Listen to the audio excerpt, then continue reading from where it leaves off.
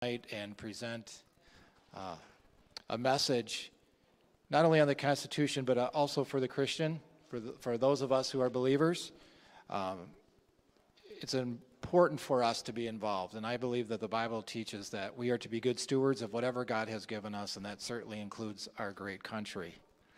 So again, thank you for being here tonight. I'm just going to open in prayer, then we're going to have the Pledge of Allegiance, and we'll go from there. Father, we thank you tonight for your presence here.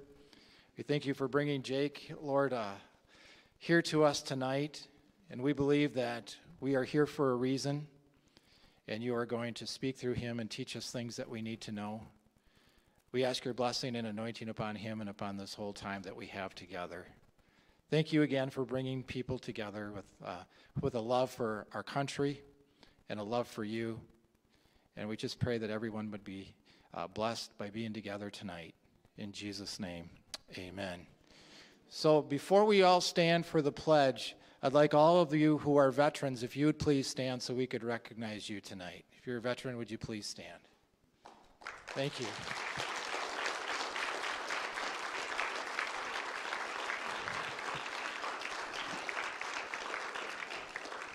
God bless you so much. Thank you for your service. Kyle is coming to lead us in the pledge. Kyle, right? Carl. Sorry, Carl. And then we have some special music after that.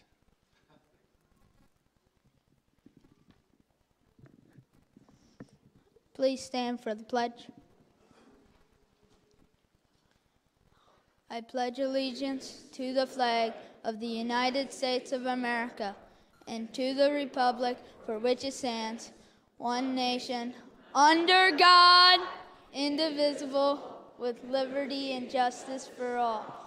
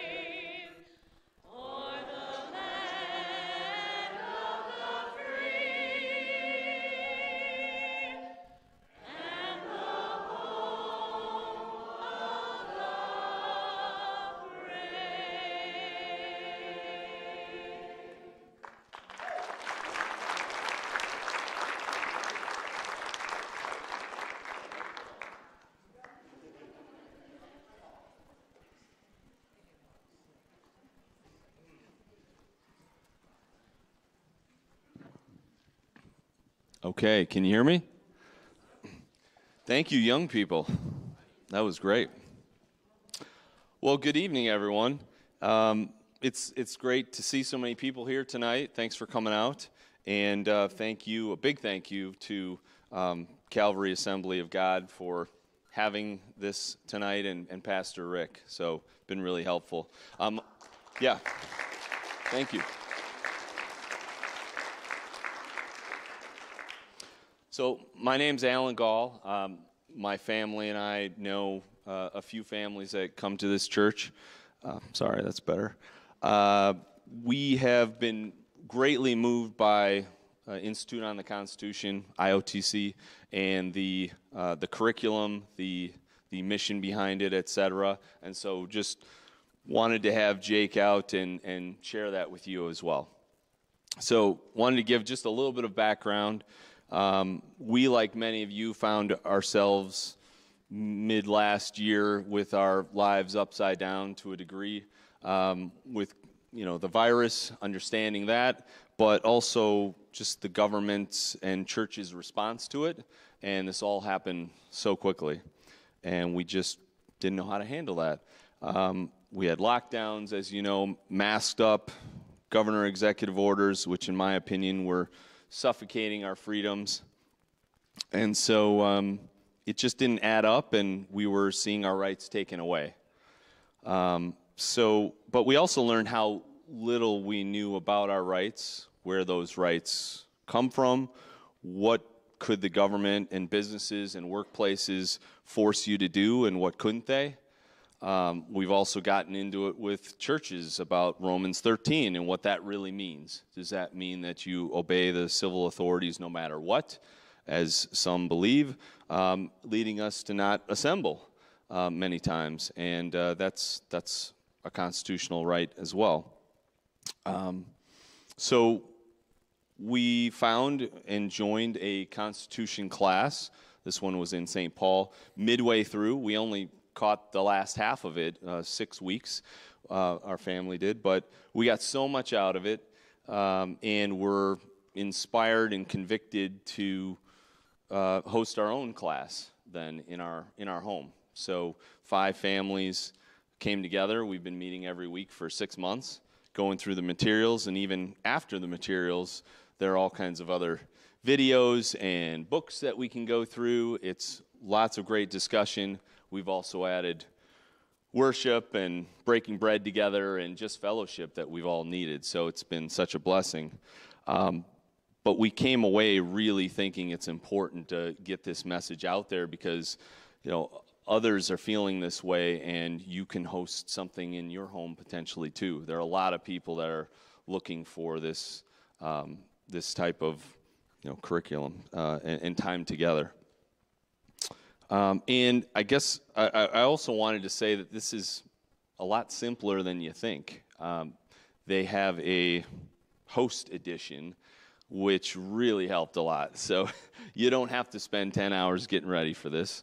I mean, you'll know more then, but it's really well laid out. Anybody can do this. You don't have to know the Constitution as an expert.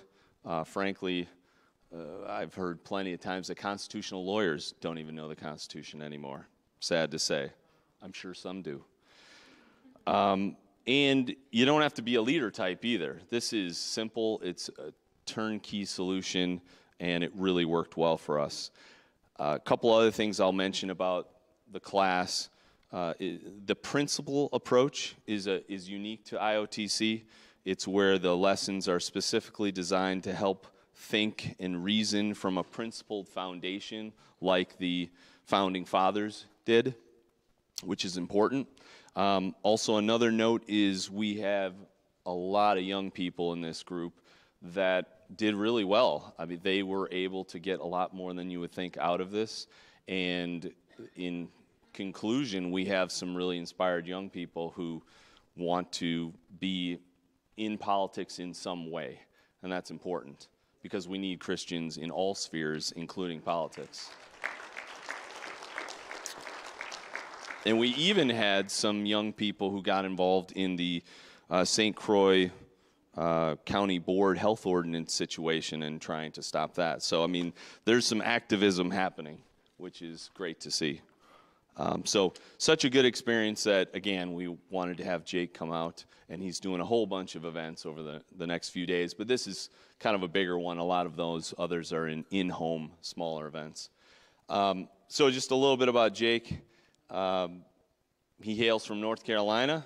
He has a wife and 4 kids. He's also an ordained minister. He is president of the Institute on the Constitution, which is based in D.C., and the website is theamericanview.com, so go check that out. He travels around the country a lot. We were in contact quite a bit, and he's always somewhere new.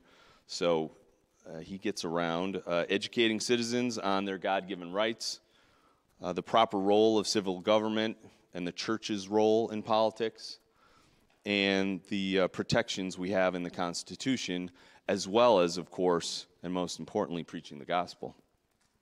Jake is going to speak for 30, 40 minutes, 20, 40, something like that. And tonight, we're also going to take an offering then afterwards just to support the ministry, allow him to keep traveling on our behalf and educating this country, which we really need. So please consider that. And then we'll have some Q&A, which hopefully will be lively. Think of those questions now because I'd love to use his time. So really put those together in an effort so that when we leave, we are more knowledgeable, we are, purposed, we are prepared and inspired to action. So, I'd like to welcome our guest, Jake McCauley. Oh, yeah. Thank you very much. Thank you, everybody. Thanks for turning out tonight. You could be at a lot of different places. I would like to thank Pastor Rick. Thank you, Pastor Rick. Where's he? What a great pastor. Thank you for putting this on, agreeing to this. Thank you that your church is open. Thank you that we sit by each other and we love one another, as Jesus said that we're supposed to do. Thank you for that. I'm having a hard time to figure out who's a church anymore. You know what I mean? I could see a church here. This is very apparent. So thank you for that. I'd also like to thank Sarah and Alan. You guys have been tremendous. Thank you for coordinating this, bringing me out here. I always love to come to Minnesota. We're the better side of the river. If y'all know where that's at, it's right over there. But don't go there right now. You might get hurt. The good news is we've won more Super Bowls than you have. Oh, wait. We haven't won a Super Bowl. But it is great to be here. I want to thank you all for joining us tonight. We're going to talk about a subject matter that's very near and dear to my heart. I'm going to share really quickly my story. But before we go, guys, we have a table on the outside. If you don't catch a website, we're on socials. We've got Facebook, Twitter, YouTube. We do YouTube videos pretty regularly. We're trying to teach and instruct Americans to think American. And to think American is actually to think biblically.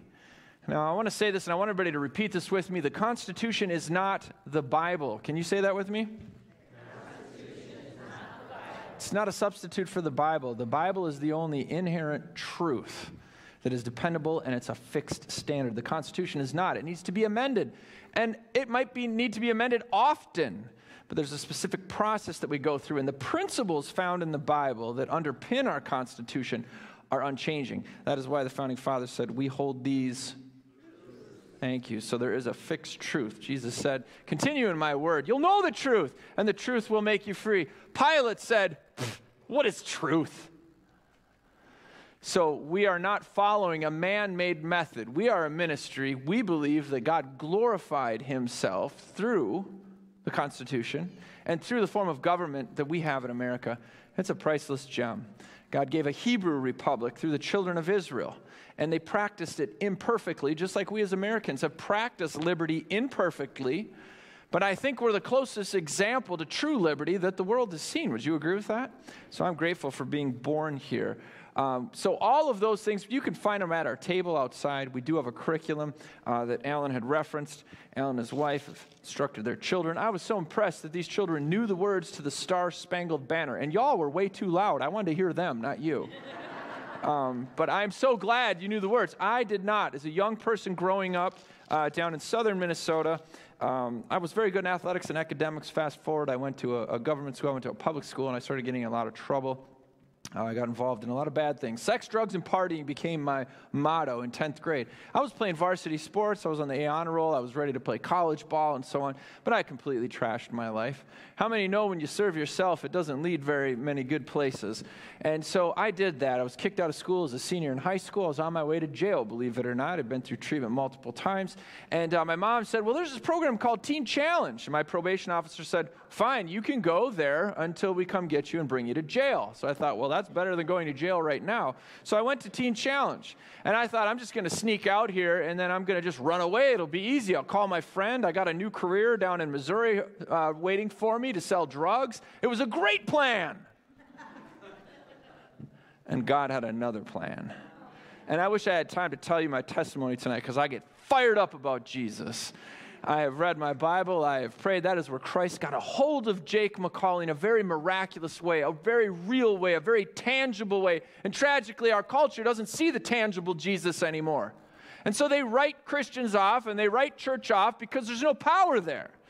And I wouldn't want to serve a dead God. Who wants to do that? I got plenty of better things to do with my life on a Wednesday night than sit in a building with a bunch of people who don't know the God that they say that they serve. Can I get an amen? But you all know the God that you serve. We know him, and that's why we celebrate him. And so this journey brought me to go into schools, for example, and share my testimony about how Jesus changed my life. Now, I was not a government student, didn't pay attention in government. And people started saying, well, you can't be talking about this Christian stuff in these public venues. And I thought, well, why not? I thought that's what you all wanted to be. It was a good Christian person that does good stuff, to be one of those cheesy nerds, right? And that's me thinking. Because I hadn't been a Christian for very long. And they're like, oh, well, no. Yeah, we want you to stop doing bad things, but you can't talk about, God and stuff like that. There's a separation of what? And I said, what is that? A separation of what? What is a church and a state? I mean, I know I live in the state of Minnesota, but that's about all I know about that. And I attended a church growing up. It was very boring. And then they started saying, well, you see in the First Amendment. I said, what is the First Amendment? I don't know what that is. Well, didn't you pay attention to government class? What do you think? What kid does? So as they kept telling me, you can't do this, you can't do this, you can't do this, I was puzzled. I really was perplexed. Why would you prevent me from doing something good? What is going on in America? So I started to study the First Amendment, the Constitution, and I found out a lot of cool stuff. I found out I was actually right. Our founders of America would actually be in favor of us proclaiming the gospel and proclaiming God's sovereignty and God's law. As a matter of fact, that's what they did, and they did it in government. The Capitol was the first church in Washington, D.C., the Capitol. That's where Thomas Jefferson attended worship services when he was president and stroked that letter that said separation of church and state, protecting the Danbury Baptists from the encroachment of a federal religion. He said, don't worry about that. There's a big wall. The government can't get through that. There's a wall. It's huge. Can't go through it. My Trump jokes are old. I used to have a lot of them. It's great.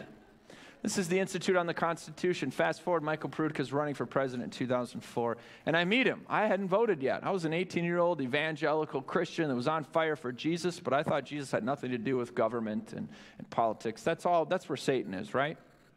Well, that's what I thought. I had no idea. So I was, the kid that you'd look at and say, that's why America's going to hell in a handbasket. Just look at him. He can't even pull up his pants, right? Then I become a Jesus person. I'm halfway there. But I'm an evangelical Christian that would have condemned the stuff that we're talking about tonight. Well, you don't talk about that stuff. Jesus doesn't care about that aspect of culture. Especially government, because government is his servant, right?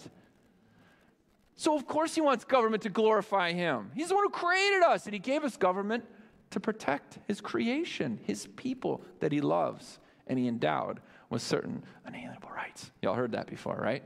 So I'm learning all this stuff, and I get to go all over the country now. Fast forward 20 years, I pull up my pants now. It's fantastic. Mothers love me now. It's wonderful. And I currently serve, and I have the privilege of serving as the president of the Institute on the Constitution. Our senior instructor is Pastor David Whitney, our vice president, Massey Campos. He's a first-generation American, wonderful guy. He does a great podcast called Self-Evident, and he speaks about these principles on a regular basis. Our dean of instructors is Ricky Pepin. She's brilliant, used to work for the FBI. She repented, so we hired her. Guess what these are? Yes, thank you. That's what I'm going for. You know, I used to show a picture of my family. Nobody reacted. So now I just show my dogs, and I get this reaction. This is Jack and Daisy, and they are American. They are American. Anytime Biden gets on the television, they just bark away. And I'm like, good dogs, good dogs. This is actually my family. My oldest son was in a confirmation class. He was, thank you for the ahs. That was great. And you know what people say to me now when I travel? Okay, so you've got 5 kids. Where's your wife at? Next to the good-looking guy. That's where she's at. So I get to travel all over. My son was in a confirmation class. We homeschooled him, and I'm a proponent for homeschool. I believe it's important. It's our job to educate our kids, isn't it? We really can't trust the state to do that. Even if the state is well-intended, and I've spoken in numerous public schools, I still do on a regular basis, and we've got great teachers, we have great staff, but the philosophy of public education is antithetical. It's the antithesis to what you and I believe nowadays, tragically. So even if they're good individuals in there, I see them as missionaries, but I strongly recommend, if you can at all possible, you know, your education of your children is in your hands. That's your authority. Homeschool if you can't, private school. Do everything that you can, but stay plugged into their education. Well, my son answered this, and he's really brilliant. He works for me now, and he does a lot of great stuff. He's kind of an introvert, but he's just freaky. I don't even win arguments anymore, so I don't even try, just because I said. And I turn around and I walk away really quick before he can argue with me. Anyways, he's in like 5th grade, 6th grade. He's in a confirmation class, and he answers this question very brilliantly. And the pastor says, well, that's very good, Dominic. And the little kid sitting next to Dominic said, Pastor, how did Dominic get so smart? He pointed to me in the back of the room. He said, you see that man back there? His wife. Anyway. We're going to move on to the Bill of Rights, but before we do that, I want everybody to open their Bible. Go to Genesis chapter 1. If you're not a student of the Bible, it's real easy. It's page 1. You're going to go to chapter 1, and you're going to go to verse 27. The reason I'm bringing you to Scripture here is because I want everything to be identifiable by God's Word. God's Word is truth. So if the Constitution gets it right because it's in agreement with this infallible document called the Bible. Where do we get certain concepts? Now, everybody's got their finger in page 1, right? It was easy to find. Let's read on the screens up here the Fifth Amendment. What does the Fifth Amendment say? No person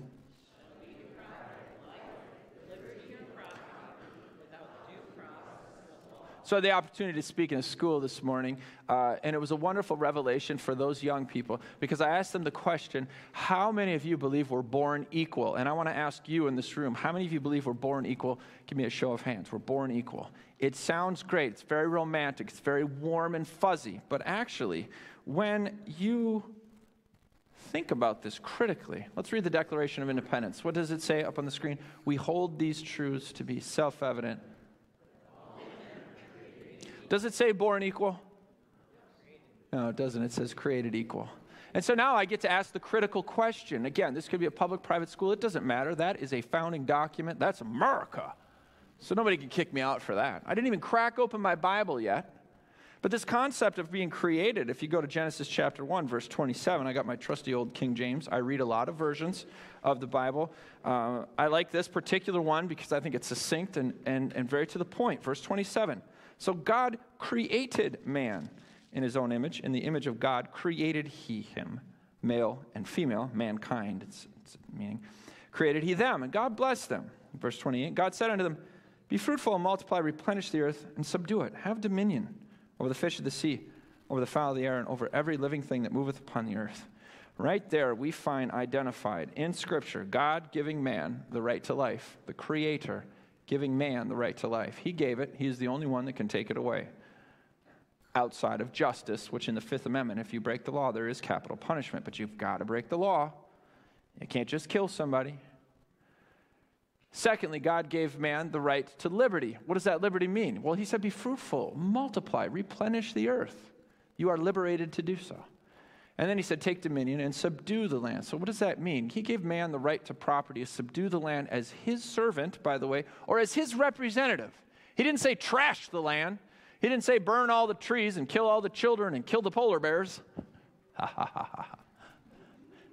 But as his steward, we are to do these things. And we're Christians. We get that. Tragically, a lot of people aren't Christians, so they need firm parameters by which to live their lives. And guess who they look to give those parameters? They look to government. And guess who at one time in our country government would look to? God, churches. And so, obviously, we've had a digression here in our country. There's been a couple things that I want to identify. We said that we're created equal, we're not born equal. That's a revelation. When I asked the kids afterwards in the classroom this morning, and I can even ask adults, most of them are like, man, I never thought of that. I know, I never thought of that either. We're born equal, that sounds great, but then that means that we have to be born to have rights, but we don't. We're created with them. And where is a child created? I got to be careful in schools, because I'm not asking how is a child created. I said, where is a child created? And they say, in the womb, Jake, in the womb. Okay, good. So does that child in the womb have the right to life, liberty, and property? Well, I guess according to American law, they do. And I said, well, is that what's going on in America? And they say, well, no. Why do we have infanticide? Why do we kill the inconvenient unborn? Mom's rights are more important than babies? Okay. But who gave us that? Who declared that it's okay? Who did that? Government. What branch of government? Supreme Court, judicial 1973 Roe v. Wade. And she got permission to have an abortion, which she never ended up getting an abortion. And then she later became pro-life, and she's since passed away. I had the opportunity to speak to her a couple times in an interview on the radio. Norma McCorvey, she would go down to the Supreme Court on the anniversary of that, if you could call it an anniversary of that decision, and she would sit with a pulpit right in front of the Supreme Court and say, man, this hurts women and it kills children. Every year, constantly. But the damage had been done. And I'll tell you why the damage had been done. A Supreme Court decision does not do anything except for, it says opinion on the top of the brief, first of all. But secondly, it's a decision that's applicable to the two parties in front of them. That's it. It's not legislation. Everybody say this with me. Courts cannot make law. Can't make law. They do not make law. The legislative branch does. We have a bicameral legislature. The first sentence in the Constitution says all legislative authority is vested in Congress. Those aren't the exact words. It says in bicameral legislature. But legislation is for the House and the Senate to determine. The court's job is just to apply that legislation. Let me give you an example. Referees come out at halftime, and I know this couldn't happen, but hypothetically, the Vikings are in the Super Bowl, pounding on Tom Brady, just pounding him mercilessly. 50-0, okay, 50-0. But the refs come out, they come jogging out halftime, and they're like, hey, listen, guys, in the name of fairness, humanity, justice, and Tom Brady, we're going to change the rules. The refs are going to change the rules. They're going to give Minnesota only two tries to convert to a first down, but then they're going to give Tampa or whoever Brady plays for next. Maybe he'll go to the Lions. Wouldn't that be a miracle? They're going to give him 10 downs to convert to a first down. Now, are the fans in the stands going to sit back and say, well, let's get a beer and watch this. This is going to be interesting. Is that what they're going to say?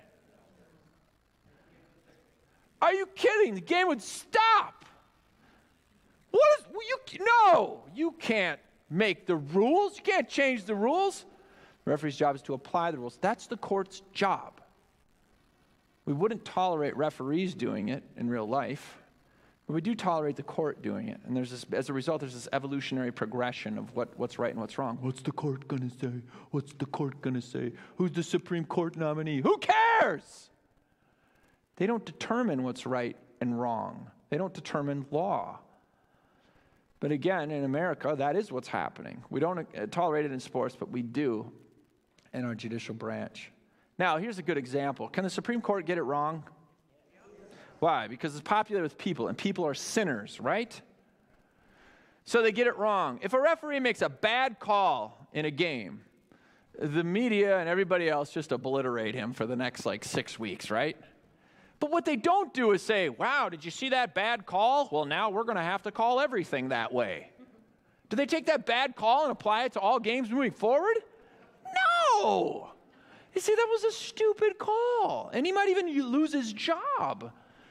We don't change the rules to accommodate a bad call, and that's what happened in 1973 to Roe versus Wade. See, we never changed the founding documents. We never passed legislation. We just said, oh, looks like the court said. Let's see how this goes. So the Declaration of Independence ensures these certain rights. Now, I have with me right now By the way, I wore this suit to impress you. I'm hoping I've done that, but I'm very hot. Would you mind if I take... Thank you very much. This is what I'm going to do. I'm going to run for office, and I'm going to get into the details of that in a second. Hypothetically, I will never run for office. Lord, don't ever call me to run for office, please. You should run for, and I stop people. Shh. Don't even speak that. A right is something you have the freedom to exercise. Would you agree with me? If I have a right to do it, I got the freedom to exercise it, whether you like it or not. That's my right. But what are rights? Let's clarify them. Do I have the right to break the law?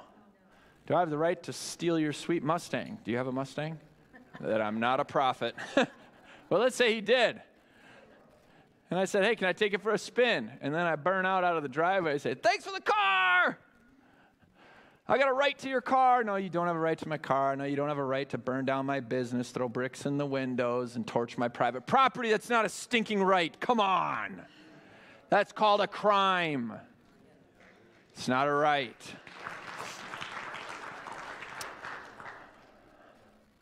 Freedom is found inside of the law. If you go outside of the law, you become a what? A criminal, an outlaw. You ever heard that term? That's what an outlaw is. He's outside of the law. Now the law persecutes him. Then the bad boys, they're going to come for you. Remember that show? I never saw that. I'm way too young to have ever seen that show. If it's against the law, well, whose law, Jake? We got a lot of different laws and things like that. Well, if you're asking me whose law according to the American view of law and government, then it says in the Declaration of Independence, the source of law. That source of law, and this is a legal term, the law of nature and nature's God. This is actually a clearly defined legal term. William Blackstone, if you haven't read him, he expounded on this concept at length, and he was the foremost authority of our founding fathers. Most court cases were settled by a quote from William Blackstone. This law of nature and nature's God is really simple. Natural law can be deduced through reason and intellect. I know that 10 times out of 10, if I throw this hymn book to you, I'm just kidding, I'm totally kidding. If I throw this, it's going to fall. It's going to fall. This is gravity. It's just a simple concept. It's a natural law. There's a lot of natural laws that we don't need to find in the Bible, but they exist. And they're fixed. They're immutable. On the 9th time when I throw this Bible, it's not going to hover in the air, okay? Then there is nature's God. What is that? That is the revealed law. That is what we know as, and hopefully most of you are holding one, that's the Bible. This is nature's God. This is the law of nature's God. It's a revealed law. It's written. This was a presupposition all of our founding fathers knew and understand. Now, some people say, well, Jake, if the courts can't make law, well, what if the legislature made a law that was against the law of nature and nature's God? Well, that wouldn't be law. Let me explain. For example, I am wanting to run for office. Remember, we're going back to that, okay? And so I'm going to give you guys something because that seems to be what politicians do now. They want to give stuff, tragically. They don't have anything to give. All they're doing is redistributing, right? So they're stealing from one party to give to another. That's what government has debased itself to or devolved into. But I'm going to give you the right to fly because I think flying would be cool. How many of y'all would like to fly? Like Superman, fly. Perfect. All right, now don't get too intricate with me here, okay? So just roll with me. What is stopping us from flying? What keeps us from flying? Gravity. And gravity is a natural law, isn't it? It's a law that exists. It supersedes us. Doesn't matter what we think about it. So I've got to get rid of gravity. So what I do is I start my campaign slogans. Gravity hates women. Gravity hates women. Gravity, it's very sexist. Gravity is horrible to poor women. It will never let women fly. And then I go on down the line. I pick every minority group and I say, well, gravity doesn't let them fly. Look at how hateful, bigoted, homophobic, everything. I throw it all out there. And everybody starts thinking, man, you're right. Gravity's horrible. Jeez, how have we existed in America for 240 plus years with nasty gravity? We got to change this. So I convinced everybody. We write up a bill. It's about this high long. We're going to pass it, and then we're going to read it and figure it out, okay? You know that tactic, right? Well, let's pass it, and then we'll read it and see what's in it. Why didn't I think of that? That's brilliant. So Congress, both houses, we pass it. It gets to the president. Sleepy Joe. What should I do, Kamala? Sign the bill, Joe. Okay, don't hurt me again. And he signs the bill. Come on, Joe would laugh at that. It was a funny joke. He signs this thing. Yeah, Americans should have the right to fly. Doggone it, we're Americans. And then it goes to the court because some of us old closed-minded, conservative, Christian people don't think we should tell children they can fly because they might actually try it and then get hurt, right? But you know that we're homophobic, bigots, and sexists and all that other stuff. So the court says, no, we're evolving now. We're evolving. And Americans should have the right to fly, so boom, slam the gavel. The court has determined, in their opinion, that we should have the right to fly. Gravity is now officially illegal as of tomorrow. Will you all jump on the church roof with me and jump off and fly? Will you do that with me? Join me around the world with all Americans. You've got to wear a mask, but you can fly. You first. Yeah, I like that. That's a good strategy. Go ahead. Let's see Joe do it. I get knocked down, and I get up again. Have you seen that meme of Crazy Joe? He's going up the stairs. I get knocked down. I get up again. Joe wants to get rid of gravity. And I won't stumble up the stairs. It'll be great. You can't change God's law. You can't break God's law. That law will break you. That's why he gave it. He said, hey, you don't want to do this. It's what we do with our kids, right? And what do our kids do? Oh, yeah, watch me. Ouch, that hurt. Mom, you were right. And that's what God did for his creation. He created law to protect us, right? He gave us the right to life, and he protected life by saying, thou shalt not kill, murder. He gave a child the right to have a father and a mother, and he told that father and mother, thou shalt not commit. He gave us the right to property, and he said, thou shalt not. He gave you the right to liberty, to not be perjured in a court of law, and he said, thou shalt not bear false. There we go. Protecting God-given rights. This is a biblical thing. It's all in there. It's like ragu. Yo, it's in there. And I never saw that commercial because I'm way too young to see that commercial. You don't have the right to do wrong. Let's everybody say this with me. This is the American view of law and government. Number one, there is a God. Let's say that. Number two, our rights come from him. Number three, the purpose of civil government is to secure God-given rights. So for this analogy, I'm going to need a volunteer. Come on up here. Grab all three of those swords and all three of those shields right there. This is Miss America, by the way. Miss America, you're going to come. You just stand right here, okay. Now, what happens? Miss America moves to America. If you've read anything about the Pilgrims, I used to think, they had turkey with the Indians, big belt buckles, black hats. I knew nothing about their faith. I knew nothing about the Mayflower Compact that said that they set on this journey, writing this in the first Constitution of the United States, which is why we're called a Christian nation, to glorify God and advance the Christian religion. That's literally written in the Mayflower Compact, which is right by the Declaration of Independence in the National Archives Museum in Washington, D.C. It's in there. It's in there. So she comes over to glorify God, advance the Christian religion. She develops a community. That community is populated with many people, many of whom are Christians and think like her. But then eventually, let's face it, we're people, and people are sinners. The only place you won't find sinners is in the church, right, Pastor? So sinners want a piece of her life, liberty, and property. So she needs to elect somebody to protect that. She reads the Bible, Romans 13. There's numerous passages about civic leaders. The tribe of Judah was the kings. Remember the separation of church and state? And the religious leaders were Levi. There was a little bit of a separation there. There was two different jurisdictions, if you're following me here. So she's going to get a government jurisdiction. It's the oldest magistrate. It's the sheriff. So she's going to elect a county sheriff to protect her and hers and her private property, her life, liberty, and property. So elect for me out here a sheriff.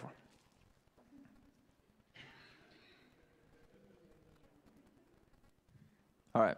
Come on up here, Mr. Sheriff. Come on up. Let's be quick about it. Now, a sheriff is not a good sheriff unless he's able to defend her, so she delegates to him. Remember, this authority is in her first, to delegate to the sheriff a sword and a shield. So go ahead and give that. Which is why we should be able to be trusted with the same thing that our law enforcement is trusted with. There's a bigger discussion on this topic, and we have a DVD out there. But anyhow, so the sheriff is right here. So he's going to stand right here as a wall protecting her, okay? This is Miss America. So she's chilling. She's raising her kids. She's getting rich, building her business, working her land, stuff like that. Because that's what you do in America. When you're blessed, you get rich. Oftentimes. When you run a business and God blesses it, what happens? Do you make less money? No, you make more. You employ more people. You're a blessing to your community. You give more. Do you get what I'm saying? This is a perpetual thing that happens with the blessing of God. Read Deuteronomy 28, read Leviticus 26. He multiplies. And that's not if you tithe. I'm not getting into that. Okay, secondly, what happens is all of these colonies now, we had 13 in the beginning, but they all start getting their own interests. We've got, New Hampshire, we've got Pennsylvania, we've got New York, and so on and so forth. So we need to defend our state because we have certain state interests, so you need to elect for yourself a chief executive of your state. This will be a governor that will protect the interests of the state of Wisconsin. So go ahead and select from among everybody a governor. And by the way, we elect a governor every time we vote, and your sheriff, you actually vote for your sheriff. These are elected positions. So go ahead and pick one. There we go. We got Mr. Governor. All right, so now we've got a governor. So governor, you're going to stand in front of the sheriff. You are going to protect these counties. So Mr. Governor, right here, if you could, that'd be great. So here we are. She's got two-fold wall of defense. What is government's purpose? What does it say up there? To secure our God. Her rights are pretty secured right now, right? On a local level and on a state level. Very secure, very good. And there's a constitution that tells these guys what they can and cannot do, okay? And that constitution was written by her and everybody else in her state.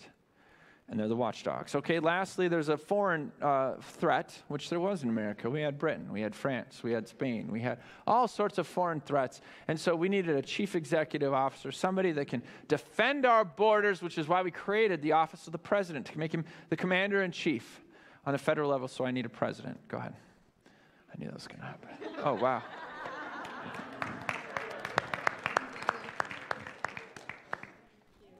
Very good. Come on up, Mr. Prez. Mr. Prez, I like it. You look good. You look good. So now we got a threefold defense. Now, we practice what's called interposition on each of these levels. See, this is the vertical distribution of power. You have local, 3,000 sheriffs. You have 57 governors. Just kidding. It's only 50. 50 governors. And then up here, you have one federal government. Who has more?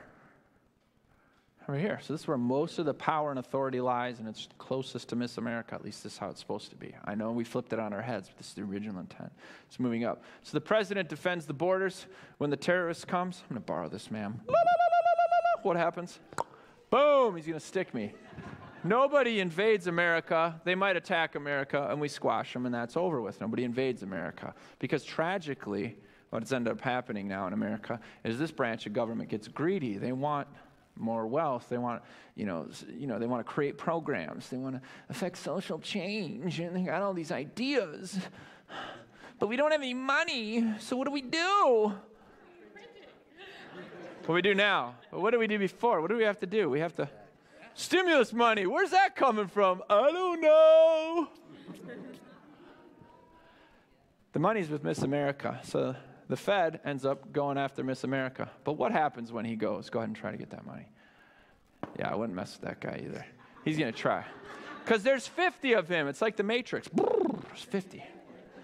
See, the states used to stop this nonsense. They'd flip him around. They'd impeach him. They'd spank him and send him back to D.C. Yeah! How about a governor to do that? And we're relying upon these little itty-bitty blonde ladies from like South Dakota to tell the federal government where to go. Why? Governor Larry Hogan is a big dude, and he's in Maryland, but he's just going right along with it. And here this little blonde girl, and man, yeah. She's practicing interposition. She's protecting the people in her state's life, liberty, and property. So next, we got the governor. The governors won't tolerate the federal corruption, so the Fed gets smart. Well, I shouldn't say smart. They get nefarious, right? They figure, well, everybody's got a price, right? Everybody's got a price. So they get 30 pieces of silver. They use a little California money, and they give it to Wisconsin. They say, let's just work a deal. Let's just take a little bit from it. It'll be okay. We're gonna increase the infrastructure and the education. Hey, how's that working out for us? Is public education getting better? We just need a little more money, and I promise it'll get better. So the state flips. Now you got 51 coming after Miss America's life, liberty, property. What happens? This guy's ready. We've got 3,000 sheriffs. Did you know a sheriff can lock up a federal agent in his jail if that federal agent goes rogue? It's true, and it's happened. It's happened.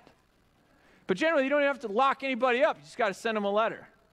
Just a real quick story. Sheriff Bradley Rogers, he's a friend of mine. He works with CSPOA. If any of you know Sheriff Richard Mack, he sued the Clintons for the Brady bill. There's a lot to explain here, but let me tell you a cool story because I love stories. Do you love stories? In fact, it's probably all you're going to remember that I say is my cool stories. And they're not even about me. Dang it.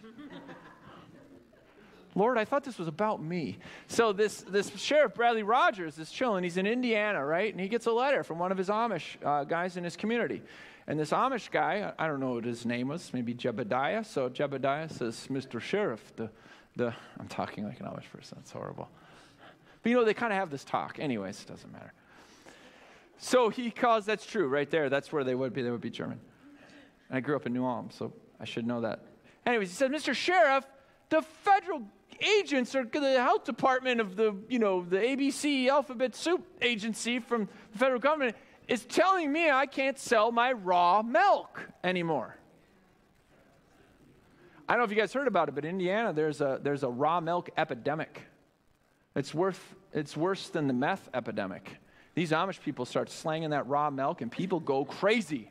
They're like, raw milk, I need more. They're breaking into people's houses. Where's the raw milk?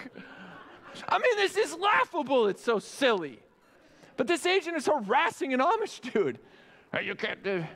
So the Sheriff Bradley Rogers writes the federal agent a letter and says, look, what are you doing? And the guy says, well, according to this, da-da-da-da-da-da. And he said, well, that's not legislation. You have no authority, and you have no right and no business harassing my constituents in my county. And the guy says, oh, yes, we do. And then they fire off a letter from their attorney, blah, blah, blah. And he says, okay, well, you can come back to my county if you would like, but I have a jail cell for you if you harass them. Eventually, a little bit of tit for tat, and the guy said, hey, listen, we're dropping all the charges against the Amish milk farmer. Yeah! Yeah, you can clap for that. But we need sheriffs to do that. He didn't have to throw anybody in jail. He just had to know the law. So ignorance is happening right here. And most sheriffs flip because they're just ignorant. They don't know. They don't understand the Constitution. And that is a sad tragedy in America. When we know more about what our referees should be doing during sports games than we do about what our judges and our law enforcement officials should be doing. Would you guys agree with that? So we need a strong constitutional sheriff. We have a sheriff's course, by the way. It's right out at our table. We need a strong governor here. And we are starting all 50 state. We're going to get state constitution courses. Right now we have a United States Constitution course. We're going to get all 50 state constitution courses. If you want to inquire about that, inquire at our table. We've got volunteers starting these right now as we speak. And we need a strong central government, not central government, excuse me. We need a strong federal government protecting our borders. And then we'll have life, liberty, and property, and it will be secure. Let's go ahead and give these guys a hand. Thank you very much. You can just throw them down right over there if you like. So what is it to be American? This is to be American. Everybody that swears an oath to uphold and defend the Constitution, everybody that serves in a public office that swears such an oath, swears an oath to uphold this. Let's say it together. There is a God. Our rights come from Him. The purpose of civil government is to secure our God-given rights.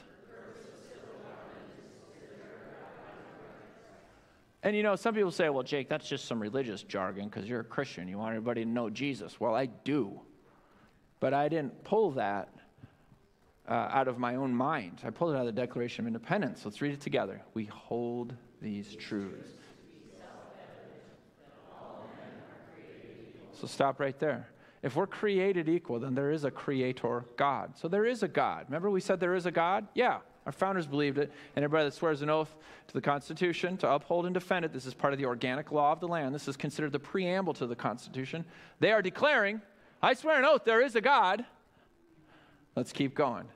That they are...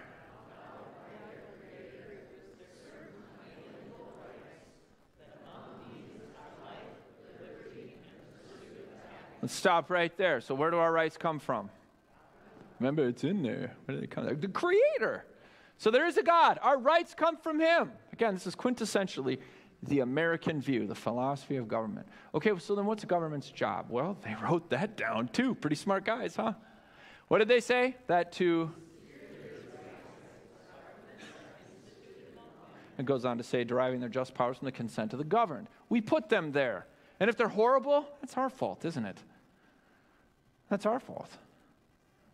Voter fraud and stuff like that, we get caught off on a lot of tangents. And I believe a lot of tangents are real. I believe a lot of theories actually may not be, they may not be theories. There may be some reality to it. But by and large, we've just stinking dropped the ball, haven't we? We just really have. We're not red hot zealous for our Lord anymore. And frankly, we as Americans, what we tolerate and what we've allowed in our country, we don't even deserve the government that we have, do we? We don't even protect the most defenseless in the womb. We've allowed millions upon millions of them to be genocide. That's what we've allowed. It consistently continues to happen. And governors are afraid of their political clout. That's why they won't just stand for it. Well, it'll get voted down. Who cares? Stand for the unborn. John Quincy Adams, I think, put forth 14 pieces of legislation every year, anti-slavery legislation. He got laughed out of the House because the southern states wouldn't go for it. But he just kept putting it forward. And they said, why do you keep doing this? You know you're going to fail. And Quincy said, I'm not interested in success. I'm interested in pleasing God.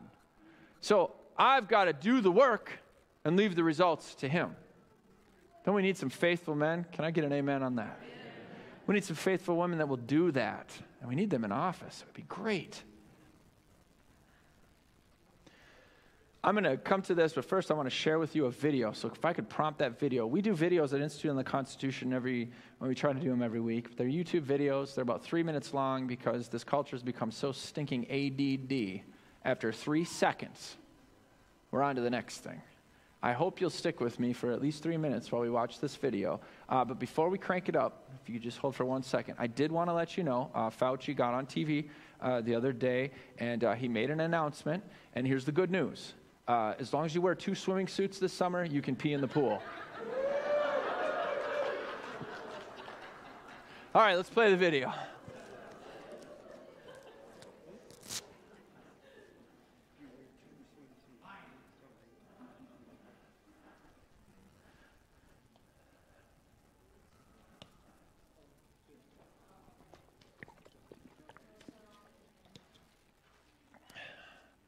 We'll figure that sound out. While we're figuring that sound out, a lot of people ask me when I travel and when I do my speaking and stuff like that, what about the face mask laws? Those are on us. Look, I'm not going to die. I'm not going to be a martyr to wear face masks or not to wear face masks. I'm going to share a story while we figure out the sound. I coached my son's Little League, 11 and 12 years old. That's the age of the students. And I was told by the Park and Recs department, hey, you got to make sure that your kids wear masks out there. And I said, no, I don't. I signed up to coach baseball. I'm not telling them to wear anything. That's up to their parents. The parents are right over there. You go talk to them. Well, coach, you really got to make, I told you I'm not going to do that. So we got back and forth, back and forth. In this practice, one of my kids actually did wear a mask. That's his choice. If his mom wants him to do that, she's the parent. I'm not. He wears this big old mask going for a fly ball, and it just popped him right in the mouth, busted up his tooth. It was horrible. This poor kid, he was crying. And I said, well, there's an example of what masks do on a baseball field. I mean, come on, we're social distance and everything. Are we good on the volume? Okay, so just fast forward here. We get to the game, and he said, well, you do know that the umpires are going to make you, make your students wear masks. And I said, well, we'll have to make your players wear masks. Well, we're going to have to cross that bridge when it comes to game day. I'm not going to do it. And I said, you're going to have to kick me off the field. I'm going to keep doing my practice because this has turned into nonsense. And he didn't stop the practice, of course, because he didn't want to look like a fool. So good news, we go to the game. We come out there. Some of the kids wear masks. Some of them don't. I don't care. That's your choice. I think it's silly. My kid's not wearing one. But we go out there. I said to the umpires, look, I'm not going to make any of my kids wear masks. I just want you to know that. And he said, well, we're here to play baseball. I said, thank you. Now, let me just tell you this. Some of these people, this is their religion. This athletic director who was throwing the umpires under the bus goes up to the umps and says, I need your help here, man. You got to tell these kids to wear masks.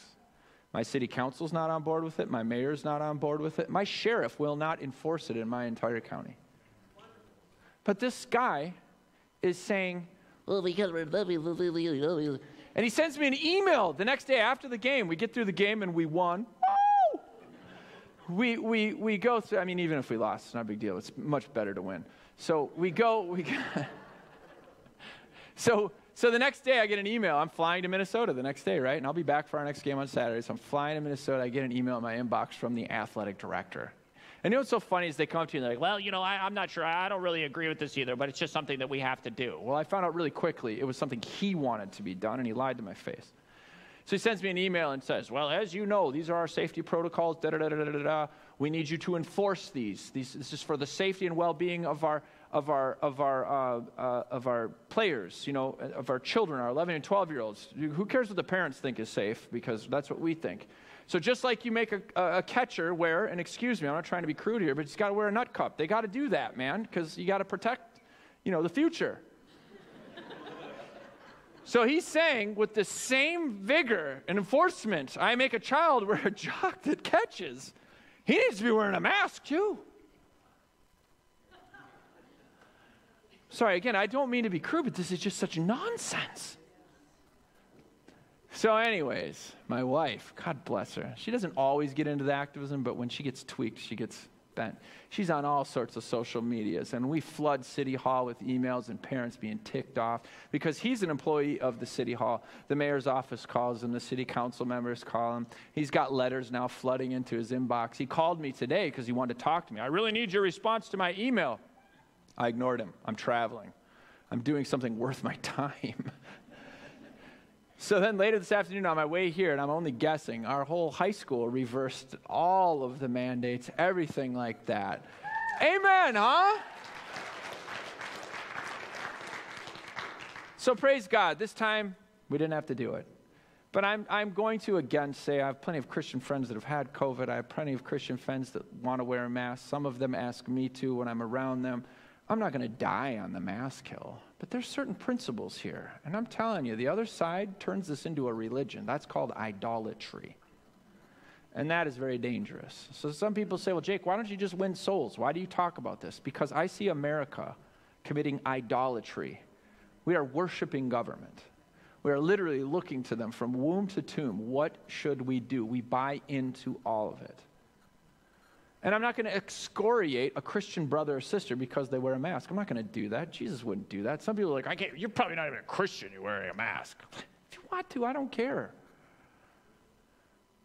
But we as Christians got to be able to identify idolatry, and that's part of what I am. I'm a watchman on the wall trying to identify that idolatry and point it out so that we can have life, liberty, and the pursuit of happiness, and we can have it protected by a federal system of government. And I'm not saying that my mission at IOTC or our mission at IOTC is more important than what other people's missions are. But here we go. I just want to give you a 3-minute download on how you can accurately articulate this mask nonsense. I try to do it. I'm sure I'm missing some stuff, but I think you will enjoy this video. So let's go ahead and crank it up.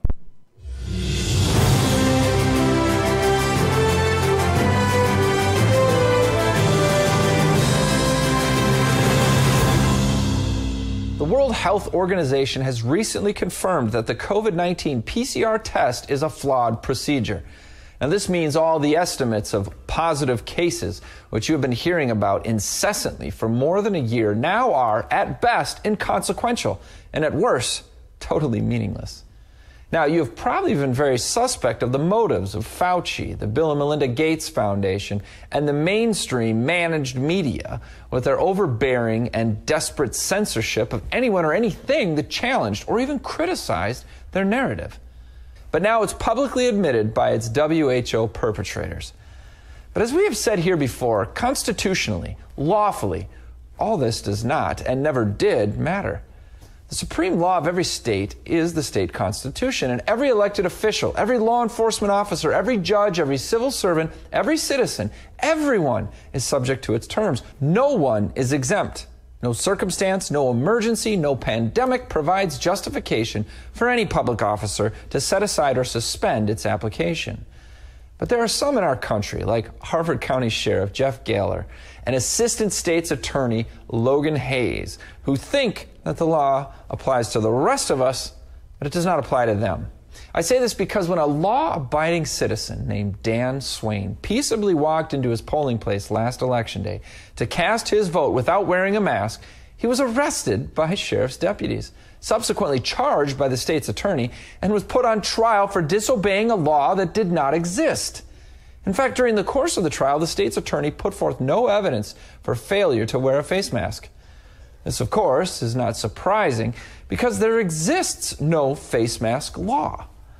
Now, the Constitution of the state of Maryland clearly sets forth and describes a process for enactment of legislation. You can find that in Article 3. And to date, there has not been an enactment by the Maryland General Assembly requiring anyone, anywhere, at any time to wear a face mask of any kind.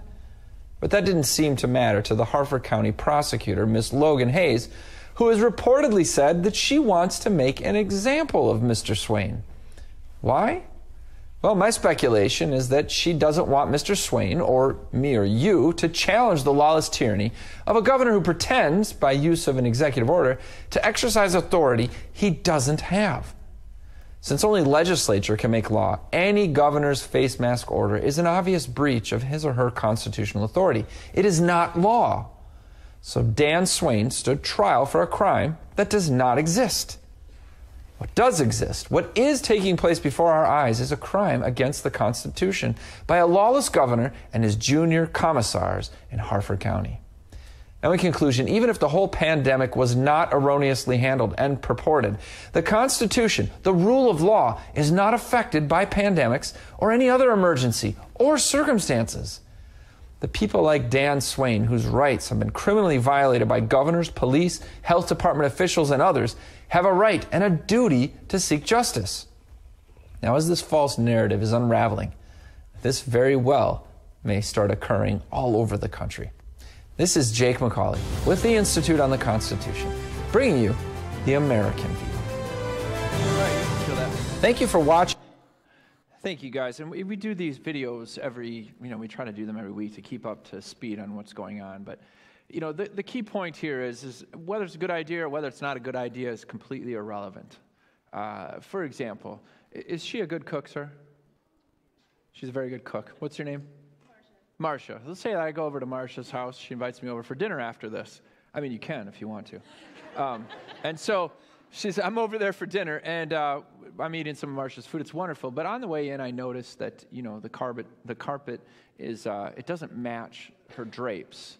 And the couch is a little shabby, and, the paint on the walls is old. And so after dinner, I excused myself. Thank you, Marcia. It was great. It was wonderful. What are we having again? We're going to... So anyhow, I'm sure there'll be cheese there because we're in Wisconsin, right? So tomorrow morning, I break into Marcia's house. I hire a carpet crew. We tear out the carpet, put in new carpet. I rip down those window treatments because nobody uses those anymore. Get modern, come on. And then I get a new couch in there. I paint the walls. And let's say for the sake of the argument, I make Marcia's house better. Is what I did legal? So see, it doesn't even matter if it's a good idea. We get convinced, wow, that sounds like a good idea. Is it lawful? That's the question. Is it in the Constitution? If it's not, then it's not lawful. Then what happens? And this is Thomas Jefferson's quote. He said, the two greatest dangers to mankind are criminals and government. And he said, let us bind down the latter, the government, let us bind them down with the chains of the Constitution, lest they become a legalized version of the first. Legal criminals. We're pretty upset about police right now. A lot of people are police. And there's a lot of bad police officers. You know why? Because police officers are sinners. And if they don't obey their conscience and they don't obey self-restraint, then guess what? They're going to do bad things. That's what they do. It's a reality. It exists. Police officers can do bad things. So it's our job as Christians to be self-governed. And if it's not written in there, you can't do it. And Romans 13 declares the government is to be God's minister. That's a responsibility. It's not a title. Just because I have a badge does not mean I can sell drugs or human traffic, right? Yeah, no, guys, I'm in the clear. I got this. I got a badge, see? No, you get double the punishment if you have a badge and you're breaking the law, right? It's no different in this piece of Scripture. This is God's minister who bears the sword. It's not in vain because he only bears the sword against those that do evil. It's pretty simple. So we're all American here, right? Are we all American here? Yes. We need some coffee. Have I really been going that long? Let's be American. Let's say it together. There is a God. There is a God. Our rights come from him. The purpose of civil government is to secure God-given rights. Thank you. Now I'm going to make an infomercial here. By the way, this is great. If you want to, take a picture of it. There's two conflicting viewpoints in the world right now. There's only two. There's a pagan view of government, and there's a biblical view of government. And this is what we teach in our Constitution course. I encourage you to get this. You can just take our course. DVDs, watch 20-minute videos and 12 lectures. There's a quiz in here after every lecture. You can test yourself. This is great. We have a homeschool curriculum. If you got your children, they have to take civics and U.S. government, so our curriculum accommodates that. We'll send you a certificate. It's totally good. You can also teach this as a Bible study here, Rick, at the church if you want. You know, Sunday mornings, Wednesday night, men's group. That's what I'm going to be going over to Alan's house. He's having people come into his home, and they're doing this as an outreach for their church. This is fantastic, and a lot of non-Christians might even come to this. But this pagan view of government says that the state is divine. Ever heard of Pharaoh, Nebuchadnezzar, right? I'm God, worship me. I have unlimited authority because God does have unlimited authority. And if your God is your government, then you can't just say, well, when our guy's in there, we like when the president writes executive orders, but we don't like when the other guy does. That's why we have to be careful of tyrannical rule from the guys that we like. Well, I really liked you got in there and got the job done. It's better now, but is it lawful? Because both sides are watching how this works and what we'll accept, what we'll tolerate. And I think that's what a lot of the mask mandates are about. But anyhow, that leads to state worship. Bow down. You know, there's this old side, and I don't recommend this, but when I was in my BC days, there was a band called Nine Inch Nails, and Trent Reznor had this lyric, and he said, bow down before the one you serve. You're going to get what you deserve. It's true. It's true. It's true. We worship government. We worship anything but God. What's it going to do? It's going to tyrannize us. I tyrannized myself. When I made myself God, Jake McCauley was in a lot of trouble. Anytime I do that, and that's what the result of this evolutionary process is. We're all the monkeys. You know, we're stooped over. And then the ruling class is upright. And this is funny. This is the political parties right down here, right? We got the Democrats saying, well, we're more of an upright monkey. You're the bent over monkey. No, we're not. You're the bent over monkey. And the ruling class is sitting there like, look at them fighting each other. That's why the gospel is essential, isn't it? Because he says, love your enemies. Who does that? I don't.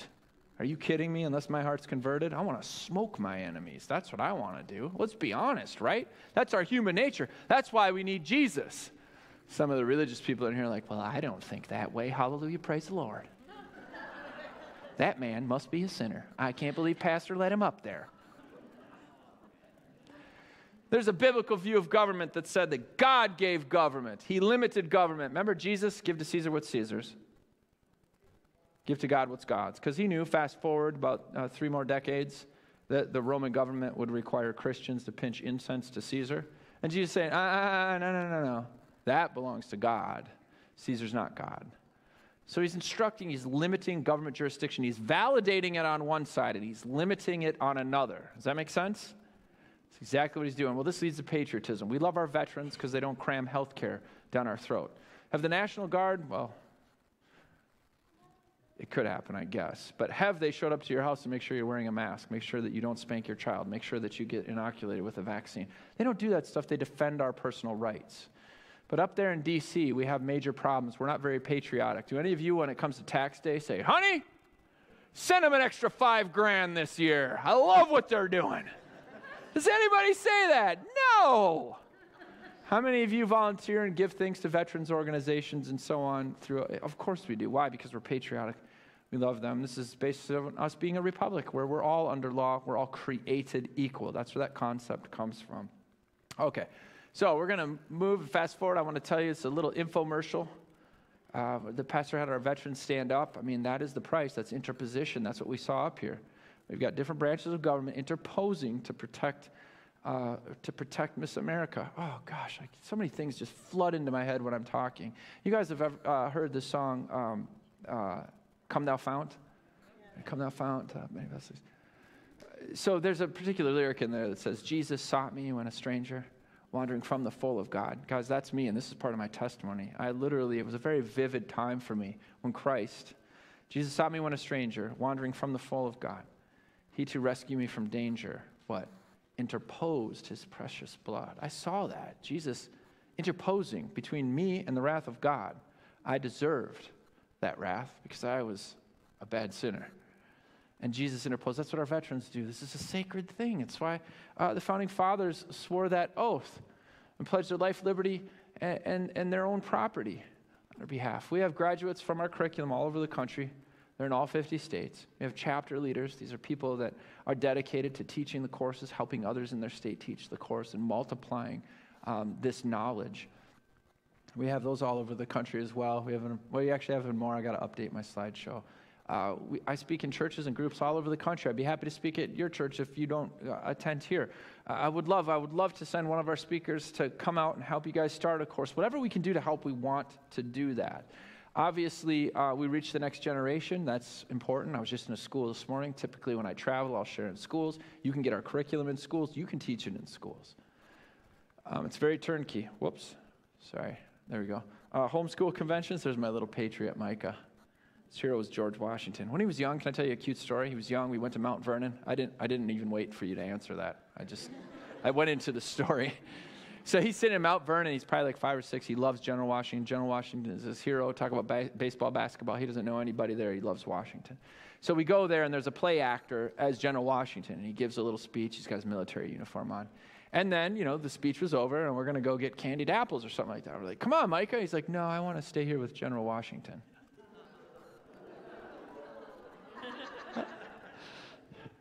So that's him. Homeschool curriculum, we have that. We have Liberty Camps for children. We have pastor seminars, one-day seminars for pastors and local elected officials. And our founders run for office. We've got a lot of things. Now, how does this work? I will tell you that I independently work in sales. So I raise my own dough. I'm not here begging money for my salary. What you give does not increase my salary at all. I have private donors that have done that and have sustained us. But I'm you. I work a gig. Generally, when I travel, I'm out doing sales during the day, and I come here at night to do this. I just got done doing that in Nebraska. So I just want you to know that the resources that you sow into our ministry really legitimately do go into the country. Now, this is a calling for me. This is something that me and the Lord, this is a calling that He's laid on my life. Not all of you are called to do what I do, okay? And I understand that. But I can promise you, if you guys tithe or if you sow seeds or you give money and the Lord has put it on your heart, I can promise you we're gonna plant that into America. And right now we're seeing exponential growth, but that's because there's a threat to our liberty. So more people are getting educated, and I want to take advantage of that. And we have a wonderful staff of people that are doing just that nonstop, reaching out to people and expanding that education. You can find out more about that at our table. If you become a member of Institute on the Constitution, you get all of our resources digitally. We're selling physical resources at the table. If you become a member of Institute on the Constitution, you also get a discount on all of our store items. We have cool gear. We have merch gear. Make the Constitution matter again. We've got really cool stuff. So that's all available. Be happy to have a discussion with you about that outside. Also, Liz, my colleague Liz, is here. And I'd also like to thank former Representative Dan Johnston for joining me today from North Dakota. Dan, can you raise your hand for me for a second? This man is a patriot. I'm honored to work with him, serve with him. Fantastic, fantastic, patriotic guy. Homeschools. He's got a big tribe of kids. They fed me cow tongue when I went there. They tricked me, and it was good. They waited till after I liked it before they told me about it. We even caught a catfish, but I wouldn't take it off the hook because I'm kind of a sissy. So what he did is he had his, was she 14 at that time? He had his 14-year-old daughter take it off for me. What a man. I'm just not called to take off catfish. I'm sorry.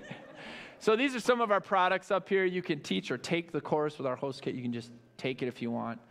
Those are some of the other courses, and then we have different novelty items. Okay, now, I promised that I would open the floor up for some discussion, maybe some questions. If some of you have been writing them down, that's great. I'd love to take those questions, and so we can spend a little bit of time. Some of you may need to go. That's fine. I would appreciate if you'd prayerfully consider making a donation. We've got a table right around there. I know we're going to be passing the offering thing in a little bit. Oh, okay. Super. Alan's going to do an offering first, then we'll do Q&A. So get your questions ready. Let me see where am I? Thank you, everybody. Would come. I get the privilege of asking for the offering tonight. Are you enjoying yourself? Yeah. Very excellent presentation. I'm so glad that you came tonight. The only question I have is, what if Fauci decides that 2 swimsuits is not enough and now you got to wear 5? And you've already been in my pool.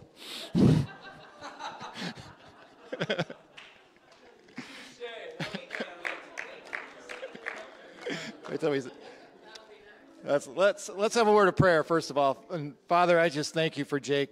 Lord, he's sacrificed to be here. He's left his family behind, and Lord, he's come to share a message with us. And Lord, I'm so grateful that he has, and ask that you would continue to bless him in his ministry and give him safe travels. Lord, I pray that you would increase and make him to abound more and more. And Lord, that his influence and his message would continue to spread. In Jesus' name, amen.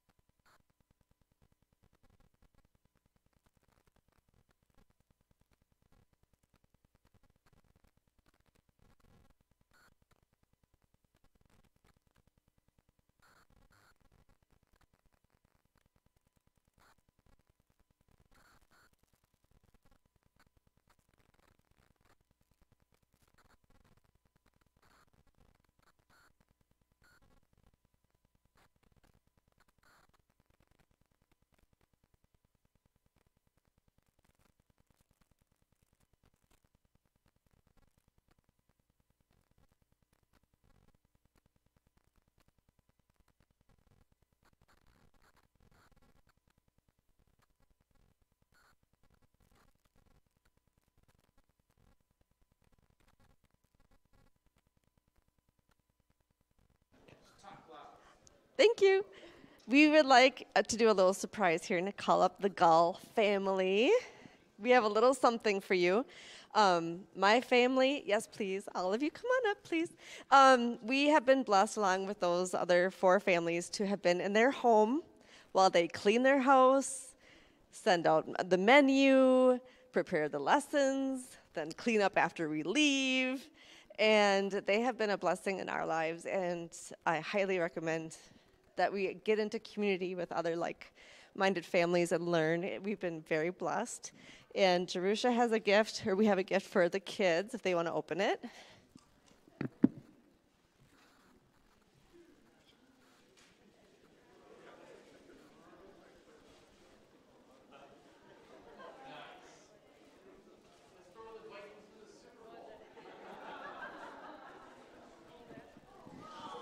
Of course, an American football.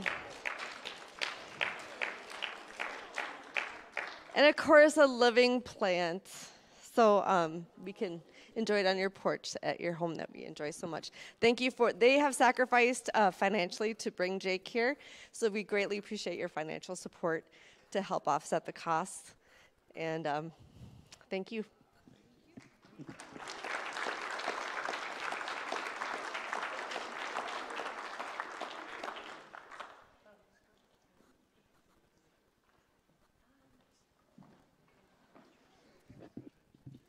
Do you want to?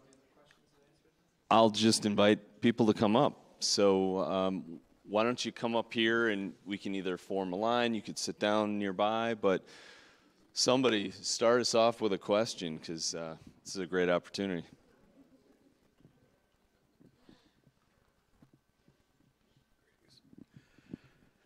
So this one bugs me.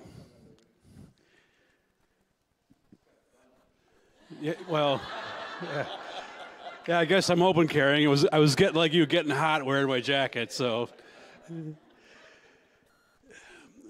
let's kind of focus on interposition. So you got federal, state, county sheriff, Miss America. So what happens when the federal government and the state government launch a marketing program to lobby Miss America and all of her friends to buy into the tyranny that they're trying to sell, to the point where there's 50% of them, or darn near, Right. who are voting for this stuff. How do we counter that?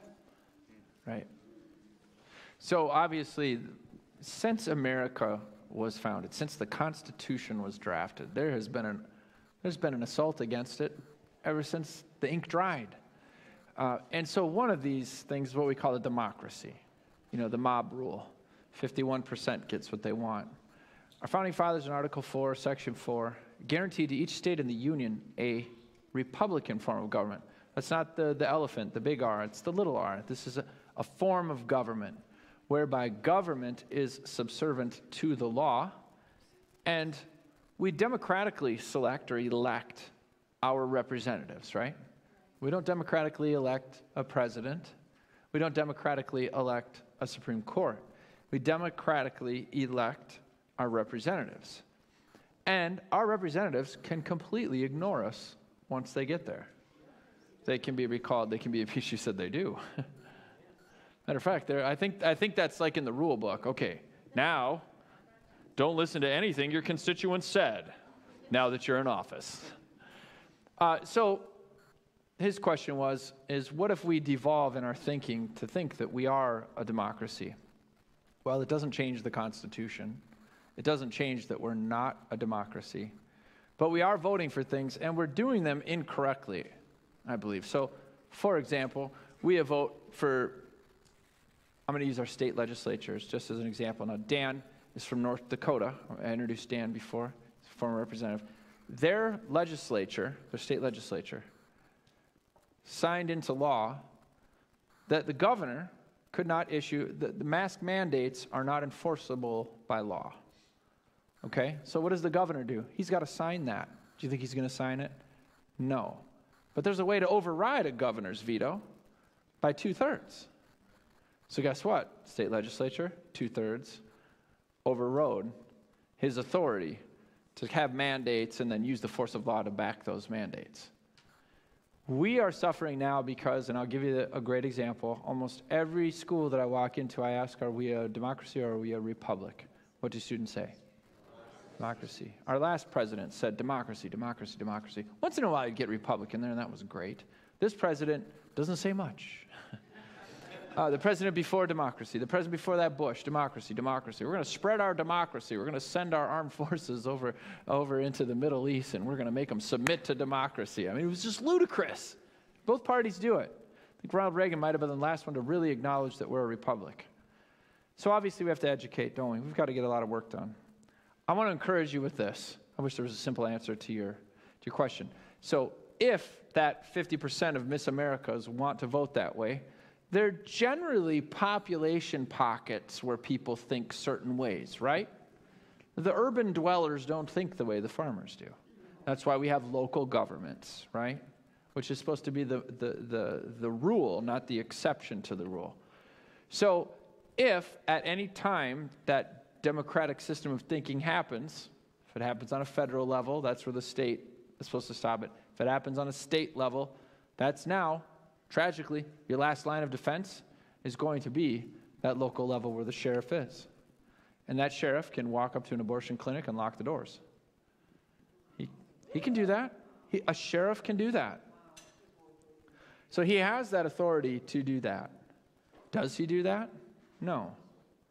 And he'll come up with a whole bunch of reasons and excuses. Now, this is where we get to the point. John Adams was a man. He was a God-fearing man. He was a Christian man. You can read his writings. He's very eloquent in his Christianity. But he said, look, I don't even fear the American people, but I fear future rewards and punishments. I fear facing my Creator on a day when I've betrayed my oath that I swore to him I will uphold. So we've got to repopulate those that serve in public office. We've got to repopulate them with Christians. It's not an easy task. This is an uphill battle. We didn't get here overnight. We're not going to flip the script the other way. I was in North Dakota not too long ago, and there was a gentleman. We were just, I think maybe we were around Bismarck or something like that. But anyways, I was speaking there, and a guy came up to me, and he said, Jake, man, you do great things. I wish I was more like you. I wish I could do more stuff.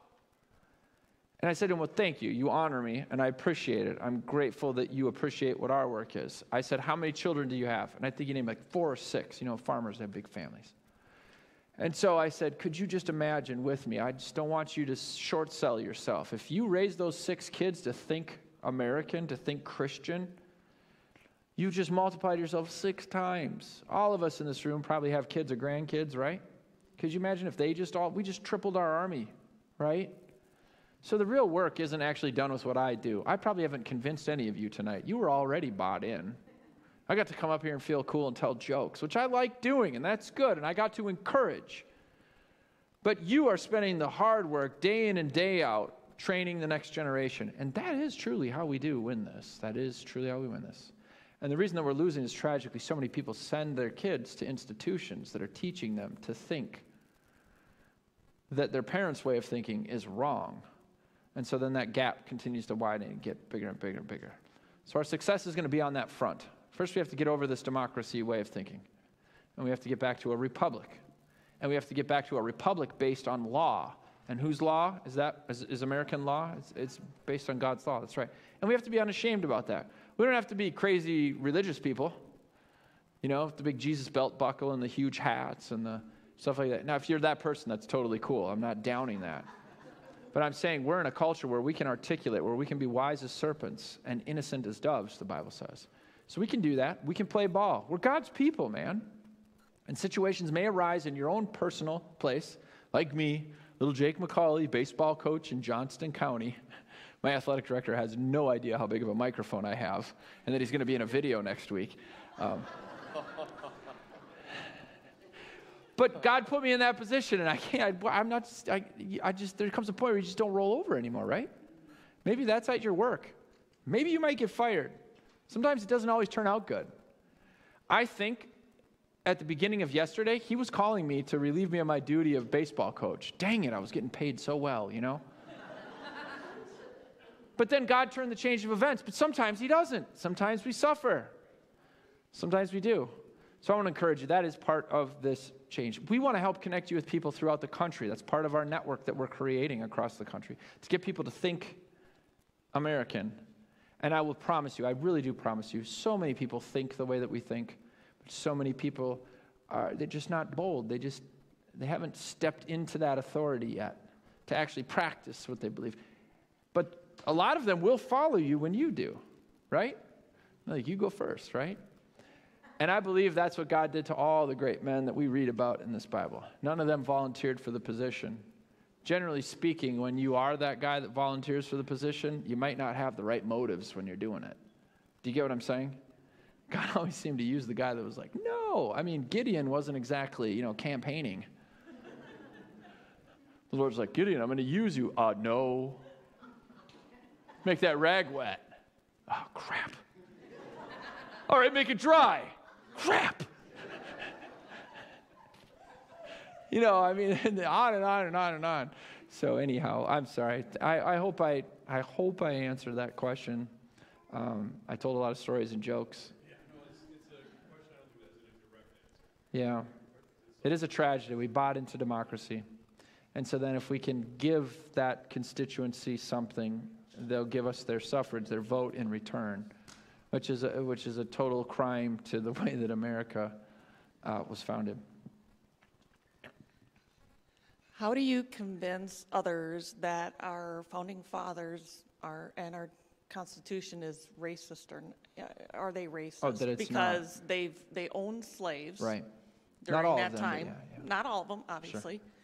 How do you explain that to people when you see the 3/5 clause? Right. You know, you see them owning slaves. How do you explain that? Got it. That's a great question. Thank you. I've got it, Mike. You can just give that right back to him. Thank you very much. So it's a great question. Slavery and racism. Our founding fathers were slave owners. That must mean that they were racist. Hey, you know what? Some of them might have been. Again, our founding fathers are not Jesus. Can you say that? Founding fathers are not Jesus. During the Declaration of Independence, slavery was thrust upon America by Great Britain, okay? I'm not making excuses. That's just a fact. And slavery did not just exist in the United States of America. It existed all over the world, always has. It's always been a scourge. As a matter of fact, there's more slaves today than there was then. So there's that little thing. When the Founding Fathers declared independence, they were declaring that all men were created equal. Many of those founders that signed that document, like Benjamin Franklin, Benjamin Rush, John Adams, these were abolitionists. That means they worked to eradicate slavery, even though the British government said that that was illegal to work against that. So now we have slavery, fast forward, okay, and we have the signing of the Constitution. We have the 3/5 clause. It was part of the Great Compromise. The 3/5 clause does not say that a person who is black or of African descent is only 3/5 of a human being. What it's saying is that one person who is created in God's image. And again, I'm not going to try to justify those that owned slaves and treated them as chattel. Does that make sense? They treated them as property. People are not property. That's in the Constitution. So many of them were just hypocritical to what the documents actually said. But we don't throw the baby out with the bathwater. For example, any of you have heard of Ravi Zacharias, right? Horrible, horrible, horrible, horrible person, horrible sinner. Horrible, inexcusable on so many levels. But did the truths he teach, should we throw those out too? No, because they're still truths. So the document may have been produced, and some of these men may have been, of the thought process that blacks were not equal to whites. But the document that was produced is good. The 3/5 clause, I'm going to fast forward. Frederick Douglass, you all know Frederick Douglass, right? He escaped slavery, became a prominent writer, world traveler. He was the first African-American advisor, the first one invited into the White House, President Lincoln. Frederick Douglass was taught by the abolition societies that the Constitution is racist. Look at the 3/5 clause. Look at these clauses that said that you can't do away with racism for X amount of years. Okay, now I just want to explain those two clauses for an example. I think it was 1820, I believe is what the Constitution says. We couldn't do away with slavery until 1820. And then we had the 3/5 clause. The 3/5 clause said that if you have a citizen in your state that is black, you only get 3/5 of a representation from that person. Now, if you want to free that person who's black, then you would get a full representation. So the North was placing the burden on the South and saying, look, if that's how you want to play ball, then you get less representatives. And the long-term strategy to this, not by all, but by many, was that eventually, within 20 years, we're going to have more representation. We're going to get rid of slavery. Didn't happen, though. Because, again, men are sinners, and they're horrible. Horrible, horrible, horrible. So Frederick Douglass said that I read the 3/5 clause, and I thought the 3/5 clause in the Constitution was inherently racist. But I've now found out differently. This is coming from Frederick Douglass, okay? Pretty smart guy, much smarter than I am. Remember, I didn't finish high school. This guy was, brilliant. So he reads into the 3/5 clause, and he said it was a downright disability on the southern states. Instead of promoting slavery, it worked against those southern states. It was saying to the southern states, if you want equal representation in the House and in the Senate, then you better free your slaves. Now I'm going to talk to you personally for my own personal. Again, I just said men are sinners. And I can't condone slavery on any level. The institution of slavery, it's an abomination. As a matter of fact, God said if you steal somebody, it's capital punishment, baby. You die. So we practiced that imperfectly, but the document was not imperfect. I believe the Declaration of Independence is one of the most brilliant government documents written by a man who owned slaves. Unjustifiable. He did happen to be a man that owned slaves that armed his slaves. He gave his slaves guns. So I'm not sure that he was mistreating them. I mean, I wouldn't give a guy a gun. Hey, I just beat you. Here's a gun. I'm just saying, okay? It does not justify Thomas Jefferson when he says, I've been to Monticello, and he didn't free his slaves when he died either. A lot of them were sold for debt. So it's just horrible. It's a horrible tragedy. But that document itself has been used to liberate people. Fast forward to Dr. Martin Luther King Jr. Do you know the document that he quoted most often? The Bible. The next document that he quoted? Declaration of Independence. And what he said is basically, all we're saying to America is be true to what you said on paper. Look, it's stinking written there. Isn't that what we're saying right now? It is written there. Do it. You're not doing it. And many of our founders didn't do it. There was no Nikes back then. They didn't do it. But we don't throw out the Constitution as a result of the flawed men that wrote it. So that's the best answer that I can give. And I will say that America has suffered because of that institution. Sin makes you suffer. And we've suffered, and we still continue to suffer. We really do. But you know who fixes the sufferings? You know who did that? It was the church. It was Christian men and women that were a part of the Underground Railroad that said, I don't care, you can torch me, take my property, this is wrong. It was Christian men and women that came forth and put forth the 14th Amendment. It was Christian men and women that worked for the freedom and liberation and equal rights and so on and so forth. Martin Luther King Jr. was always meeting in churches. It was the church that did this work, and it's the church that needs to step up and do this work now. That's what I believe. I hope that helps answer your question. In our course, we actually have a whole section on that. So we take these hot button items and we address them in our course. So we do it a little bit more in depth in there, and there'll be some more helpful ways to do it. But I appreciate that. Don't shy away from those questions. You got to take them head on. We need an answer.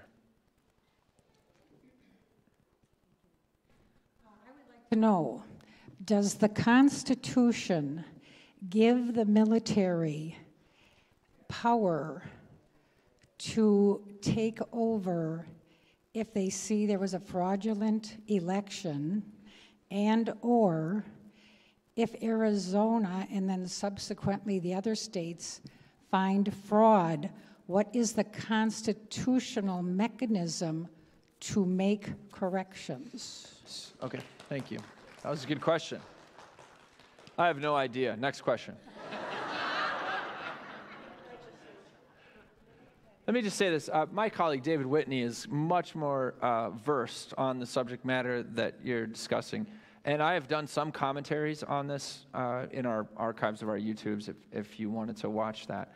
So here's what happens. Each state determines who their electoral votes are going to go for.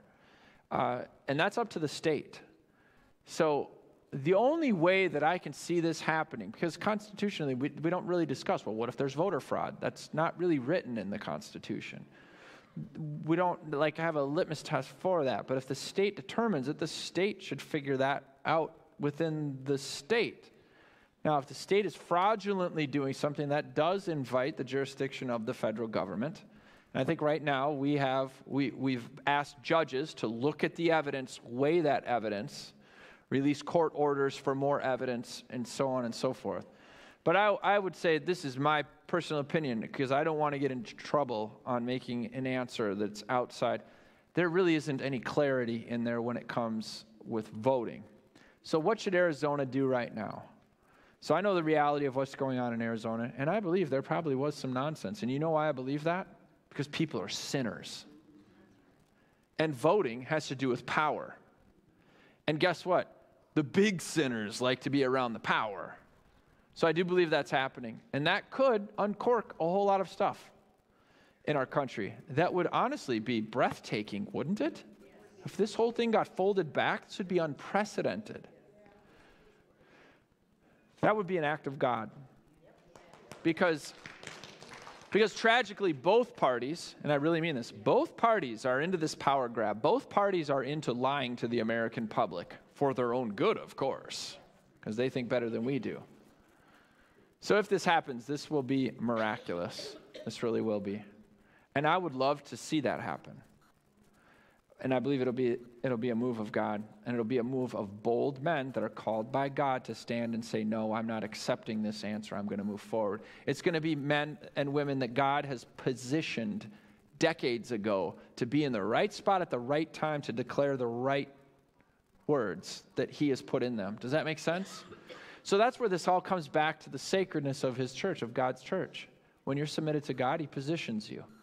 And you might wait. You might wait a long time. As a matter of fact, you're pretty much guaranteed you're going to have to wait quite a while. When I read through Holy Writ, there was like big chunks of periods. Lord, are you there? 20 years later. Lord, are you there? 25 years later. Oh, I got a son now. Abraham, Isaac. So anyhow, that's the importance of being the church. Yes? So would the military be brought in? Is that the question?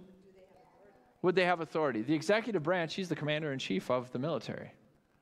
So here's where we've got it. So then if Biden isn't the executive, is that kind of what you're asking then?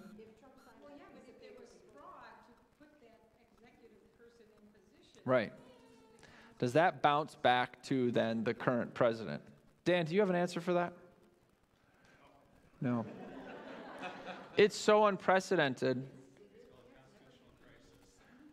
Yeah, it's unprecedented. But if you unfold it back, we go back to the fraud. Was the fraud committed? And then is it ex post facto then? Okay, so then do we remove this and we restore that one? I would say yes, because that's what the votes dictated.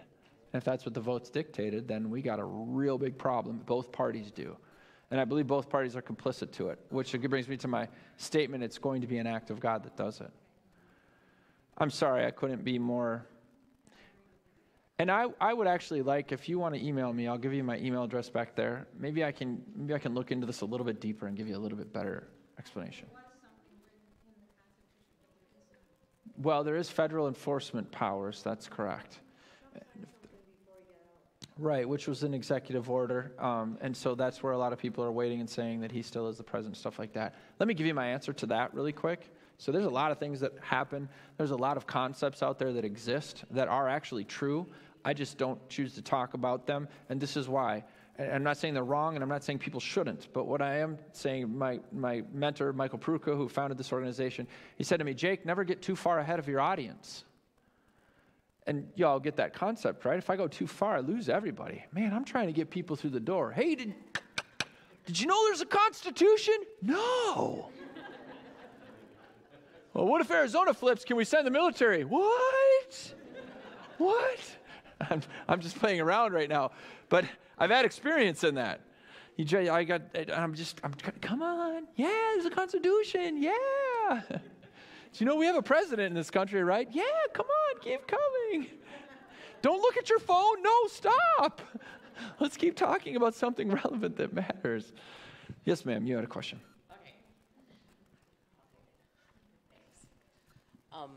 Just after the election, I want to make a statement, and then I want to ask my question. Sure, absolutely. But first, along with what we were just saying, right after the election, I was just having my morning time with the Lord, and he gave me something, and I posted it on Facebook. Sure. But his words were, the judgment of God is coming against this country because of things that hadn't been done that needed to be done.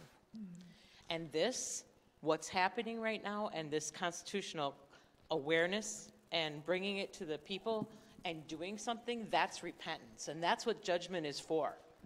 It's for us to repent so that we move forward and do something, because we've not. So that's my statement. I agree with that statement. That's scriptural. So the question that I have, I work in healthcare administration, and I'm sure other people here do too. Right now, I'm looking at a federal government that's basically pushing things that aren't constitutionally legal, and then they are putting in place another agency to do the actual bidding. Right, carry it out, yeah. So we've got the CDC making rules and laws for healthcare, and I'm wondering how that gets undone. What can we use to stand against it? And we've got mask mandates in places that they shouldn't be. We've got OSHA would cry and die if they saw the way that these things are being done. We've got bags in the nursing home with masks in them that the CNAs and nurses have to use over and over again. Why? It's just stupid. And we've got all this funding coming in from the government, and what's it doing? Right. You know, I guess, and vaccines, and forced. You know, if you're a nursing home resident, they expect you to do it, and the families are pressured, not made to, but they're pressured. But there's no, they keep using this word, the science, which is crazy. It makes you check your brain at the door.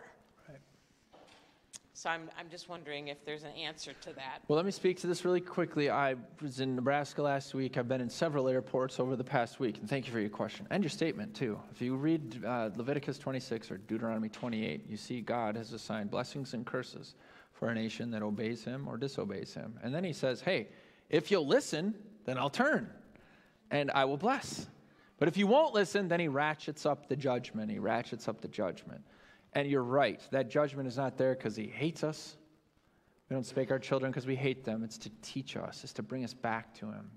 For I know the thoughts that I think of you, says the Lord. Right? The book of Jeremiah. You know what pastors never do? They never explain that they're in the middle of judgment right there. And the Lord is saying, after inflicting a whole lot of judgment on the nation, hey, I know the thoughts that I think of you, saith the Lord. Anyways, I'm going to go to this story. Okay, so I'm going through the airports, and what do they say? According to federal law, you must wear a mask, and if you don't, it's punishable by fine and possible imprisonment. Dun, dun, dun. What's the problem with that statement? There is no federal law. There's no federal law. I flew into an airport, and then I came back to that airport to fly home. I think this was a month ago. And I got in there, and I was wearing a gaiter or something like that. And I do wear a mask in the airport, not in the airport, but in the plane, because they won't let you into the plane unless you have it, and then I just take it off the rest of the time. So I'm going through TSA with a gaiter, and they're like, oh, you can't wear that. And I was like, what do you mean? I was just here like 4 days ago. Oh, the federal law said this. I said, what? There's no federal law.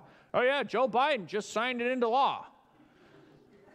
That's an executive order. It's not a law, but I'm not going to argue with you. My goodness. I'm sure you deserve your $12 an hour. Way to go. I hope you feel patriotic. You know what? That was wrong. I shouldn't have said that. It was what I was thinking. I am a sinner, but it is wrong. I shouldn't have said that. And I didn't say it to him either. So anyways, I was like, so what am I supposed to wear, man? He's like, well, here's this diaper. Put it on your face. I'm just kidding. They gave me one of those, so I'm like, okay, whatever, dude. So I go through, me and my son, we go through. I get to the scanner, the body scanner there. And the guy up there is like, you have to wear 2 of those. And I said, what? Yeah, there are 2 of those. It's federal law now. I'm like, your comrade just gave me this. And so confusing. There is no law. So when these agencies create CDC, Health Department, blah, blah, blah, blah, blah, that's where, again, state governors can say, not in my state. Florida, not in my state. There's no requirements. Governor first is the governor collapses and folds like a silly person, like Minnesota, tragically Wisconsin. Then the sheriff comes and says, not going to enforce this. This is not law. I didn't swear an oath to defend and uphold the governor's mandates. Do you get what I'm saying? Yes. So then those agencies, so how do we treat those agencies? We put them in their place. And we've got to do that with authority. And we want to do it under authority, so that would be where our sheriff comes into play. Now, here's the deal. Let's say nobody listens. Yeah. Nobody listens. Well, then the Christian church is in some, and we're very familiar with this as a Christian church, and I'm not looking forward to this, and I don't celebrate with this. But now we're into persecution. So what does your conscience tell you? And that's where you have to make that definitive decision. And based upon what your conscience tells you, that's before you and God is going to be, whether or not the outcome is going to be good or bad for you. But you can't go against conscience. What did Martin Luther say? Going against conscience is neither safe nor right. And he said that before the Diet of Worms, when he was going to go to the stake and be burned as a heretic, but yet he still said that. So that is the Christian church. I'm grateful right now there is no forced vaccines, but don't you feel like we're being conditioned? Like, how much are they gonna put up with here? Well, did you see that, Joe? They did that too. Well, let's do some more, right? And now they're saying, well, in 2022 we get it. I mean, it's a sad travesty, guys. I want to encourage you in your independent living and so on and so forth. Be bold for what Christ has put on your heart. If God has said don't wear a mask, then don't wear a stinking mask. Honestly. Yes, ma'am. Can you just call the sheriff? Yes, you can. You should call the sheriff. You should call the sheriff. I would encourage all of you. Get a hold of the sheriff. Oh, yeah, at the airport. That's a good point. Now I'm feeling a little convicted because I don't do that. I pull up my gaiter, I go through the scanner, and I pull it back down. See, I thought I was being brave, but now clearly You were doing a good job. Doing a good job here. Here's what ends up happening. This is what I do want to make the statement, and this is constitutional as well. You've all heard of the Civil Rights Act, right? Where businesses are forced to. How many of you love to smoke cigarettes? I'm just kidding. Don't raise your hand. That would be embarrassing. I don't love to smoke cigarettes. I grew up with a smoking father. I hate cigarettes. But do I believe the government can tell a restaurant that they can't have cigarette smoking in their restaurant? No. The business is not the government's. If a business says you can't come in our store unless you wear a mask, then either wear a mask or don't go to the business. Can the business owner say that? Yeah, he can. Because if we say that he can't, then what we're saying is we can dictate what that business owner can and cannot do with his business. Oh, sorry. Okay, cool. Oh, sure. Okay, go ahead. Sorry. So, in regards to that specific, Yeah. I went to a store today to Yes. get my contacts in. Got it. Right. I had my mask exemption on, Sure. and I actually get sick when I wear a mask. Right. You're not alone. You tell them that. It's not their... Right. So I walk in, and the guy goes, I'm sorry, ma'am, do you have a mask? And Right. I said, no, I actually have a mask exemption. Show him my card. Yep. And he goes, I'm sorry, you'll have to go outside. And I said, well, I'm just here to pick up my contacts. I'm not Right. here to, browse or anything. Yeah. He said, no, you'll have to go outside. So he took me outside, brought my stuff, and I said, I just really need you to know that the state statute, we have a law Yeah. that if you discriminate for health, race, creed, religion, disability, this is not same service that we're doing at the curb right now Good for you. to what I would have in the store. Mhm. He goes, but I came out here and helped you get your contacts. It's not equal service, and that is a state law. And right now you are breaking the law. Good for you. He was like, well, and I'm like, I have nothing against you. Yeah. You need to understand if your policy is saying that, it's going against state law, and you need to be looking at that with your lawyer. Right. Good job. Way to go. You're absolutely right. I've gone into countless stores without a mask, and the employees in the other say thank you for your stand. I wear a hat that says "Make the Constitution Matter Again," and I wear my Ronald Reagan shirt, and I walk through airports. I'm a billboard. I want to be a billboard. I went into Byerly's this morning to buy one of our people some flowers, and I went in there, and she said, "You're going to have to wear a mask, sir." And I said, "Well, I'll tell you what. I just want to give you some money. Can I just do that, and then I'll leave?" So yeah, these are teaching moments that you can utilize, and way to go. Thanks for bringing Jake. I ran for sheriff in St. Croix County here for the sole purpose to protect the Constitution. Right.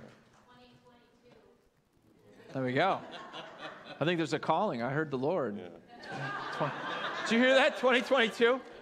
I did it once. My issue has been all along this constitutionality of laws that aren't laws. And the enforcement mechanism that people are using against these fake laws. And we have the First Amendment, but yet we shut down the churches. Right.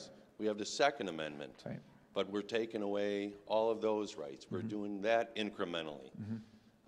Get the Fourth Amendment. We got cities telling people they can't have a rain barrel. The government owns the rainwater. We got them telling them, you have to replace the toilet in your house. It's not 3.8 gallons per flush. You have to remove the fireplace in Colorado. We can't have those anymore. And so these laws are completely against the Constitution. We're sitting here talking about this great Constitution, but everybody is passing laws, and we got the thumb of everybody pushing down on us. What is the cure for this unless it's somebody like me running for sheriff? Who else is going to do it? That's, I mean. I think you answered your own question, right? Who else is going to do it? You know, who was it that said Hudson Taylor? You know, if not me, then who? If not now, then when? You know.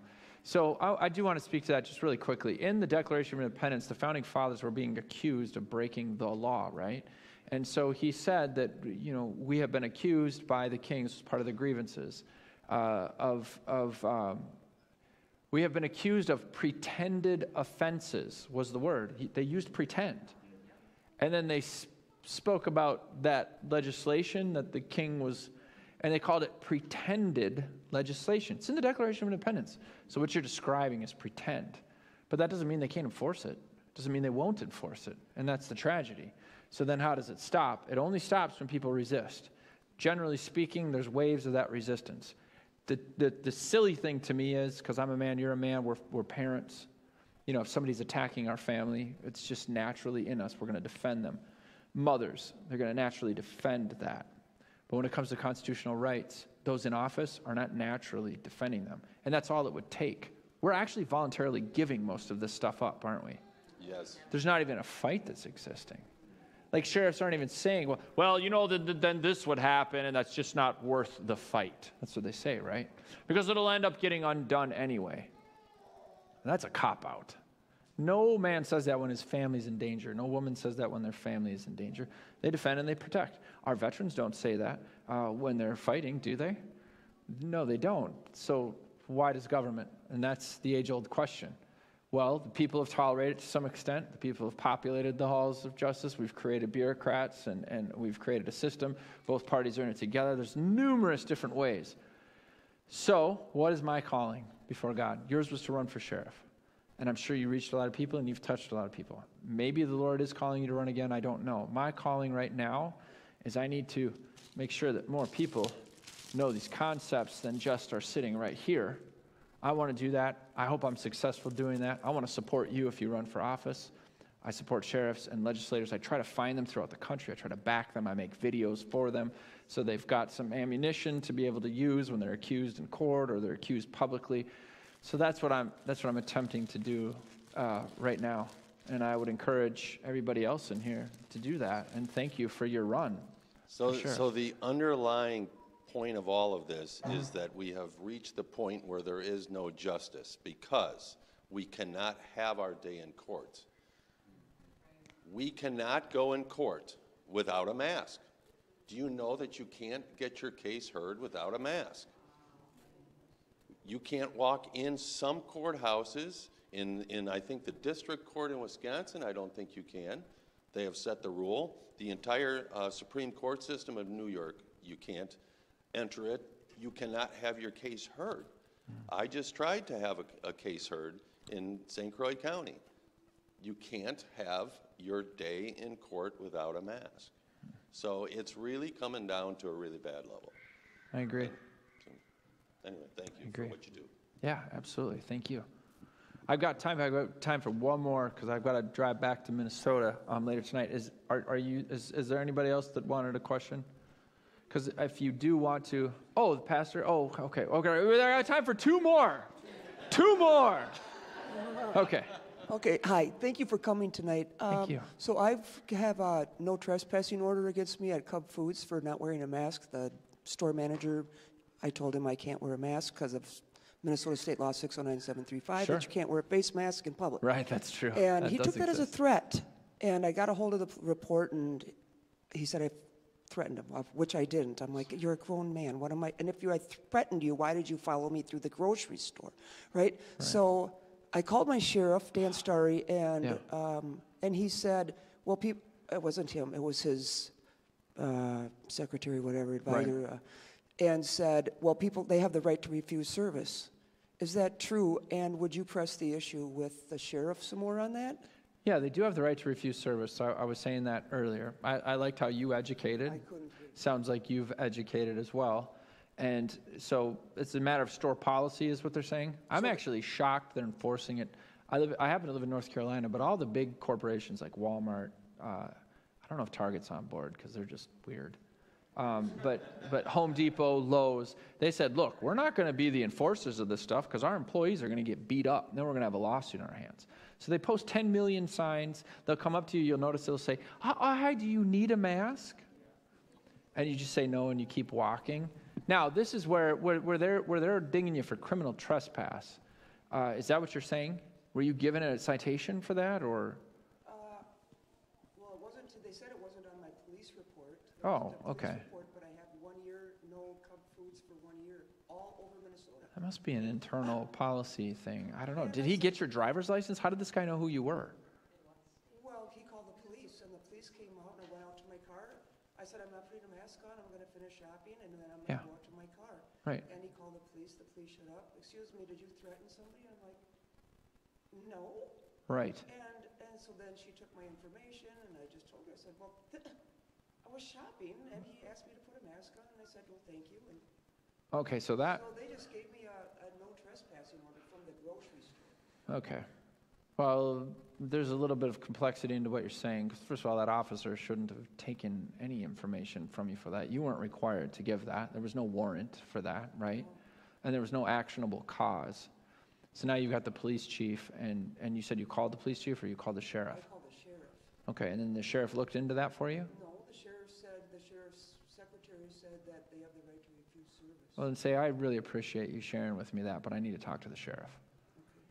I appreciate you doing a great job. You're a great assistant, but I do need to talk to the sheriff because somebody took my information, and I'm scared. I don't know what they're even doing with it. I don't want to walk into something blindly. I would play that card with them if you want to push that. And then I would also maybe get a hold of that police chief who had that police officer that came and did all that and wrote it down and what have you. And I definitely wouldn't support Cub Foods. But I also understand, you know, and different store managers are different and so on. But that would be the route that I would take personally. Yeah. I call the police sometimes every week. Hi, I'm going out today. Which law should I break? The mask mandate or the face mask? Wait, you really do that? Yeah, I do. I bug all of my everybody. Wait, you call the police and you tell them which law should I break? I ask them which law should I'm going out today. Which law should I break? The mask mandate or I'm not supposed to wear a face mask in public? Oh, wow. And they tell me I should break the mask mandate. I said, so you want me to commit, I think it's a misdemeanor. I said, you want me to commit a misdemeanor over a mandate? Oh, I said, wow. This is more punishable by law for me, and you're telling me to break that law, but not to break the I've never done that, what you're saying.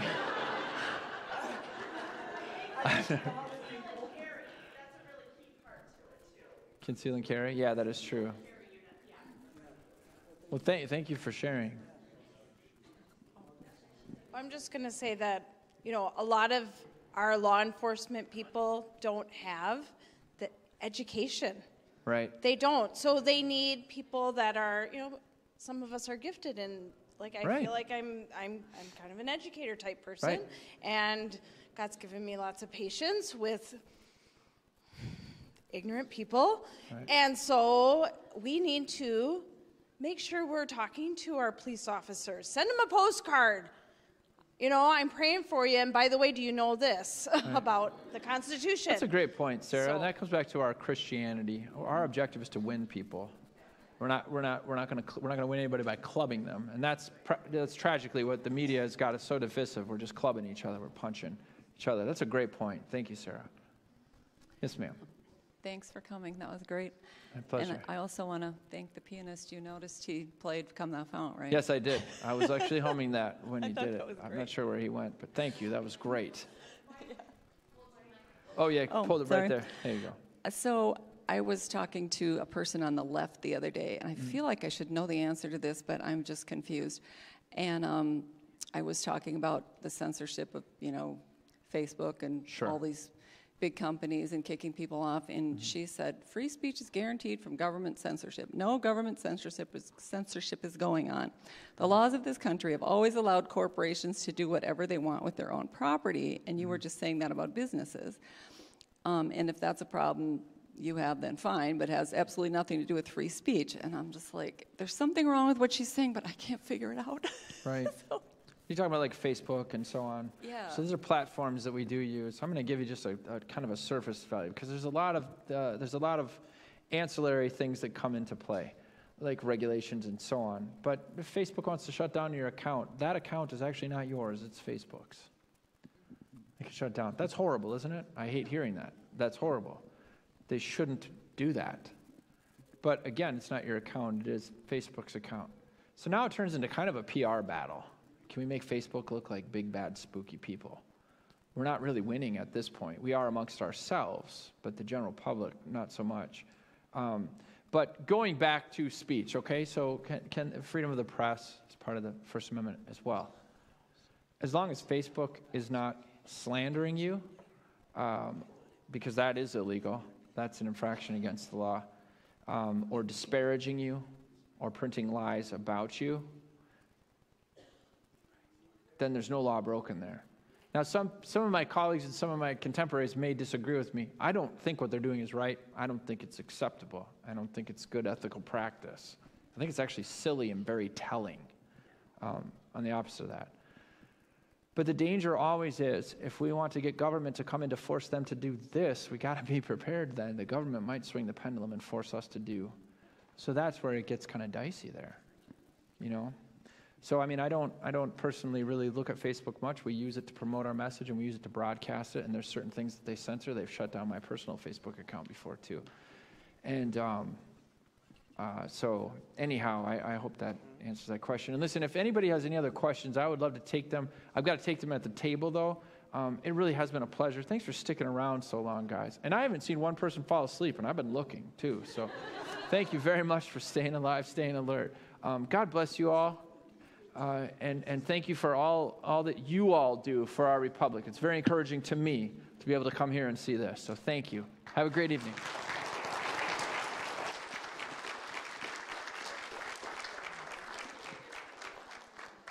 Thanks for coming, everybody. Thanks, Jake. All right, let's stop by his table, too.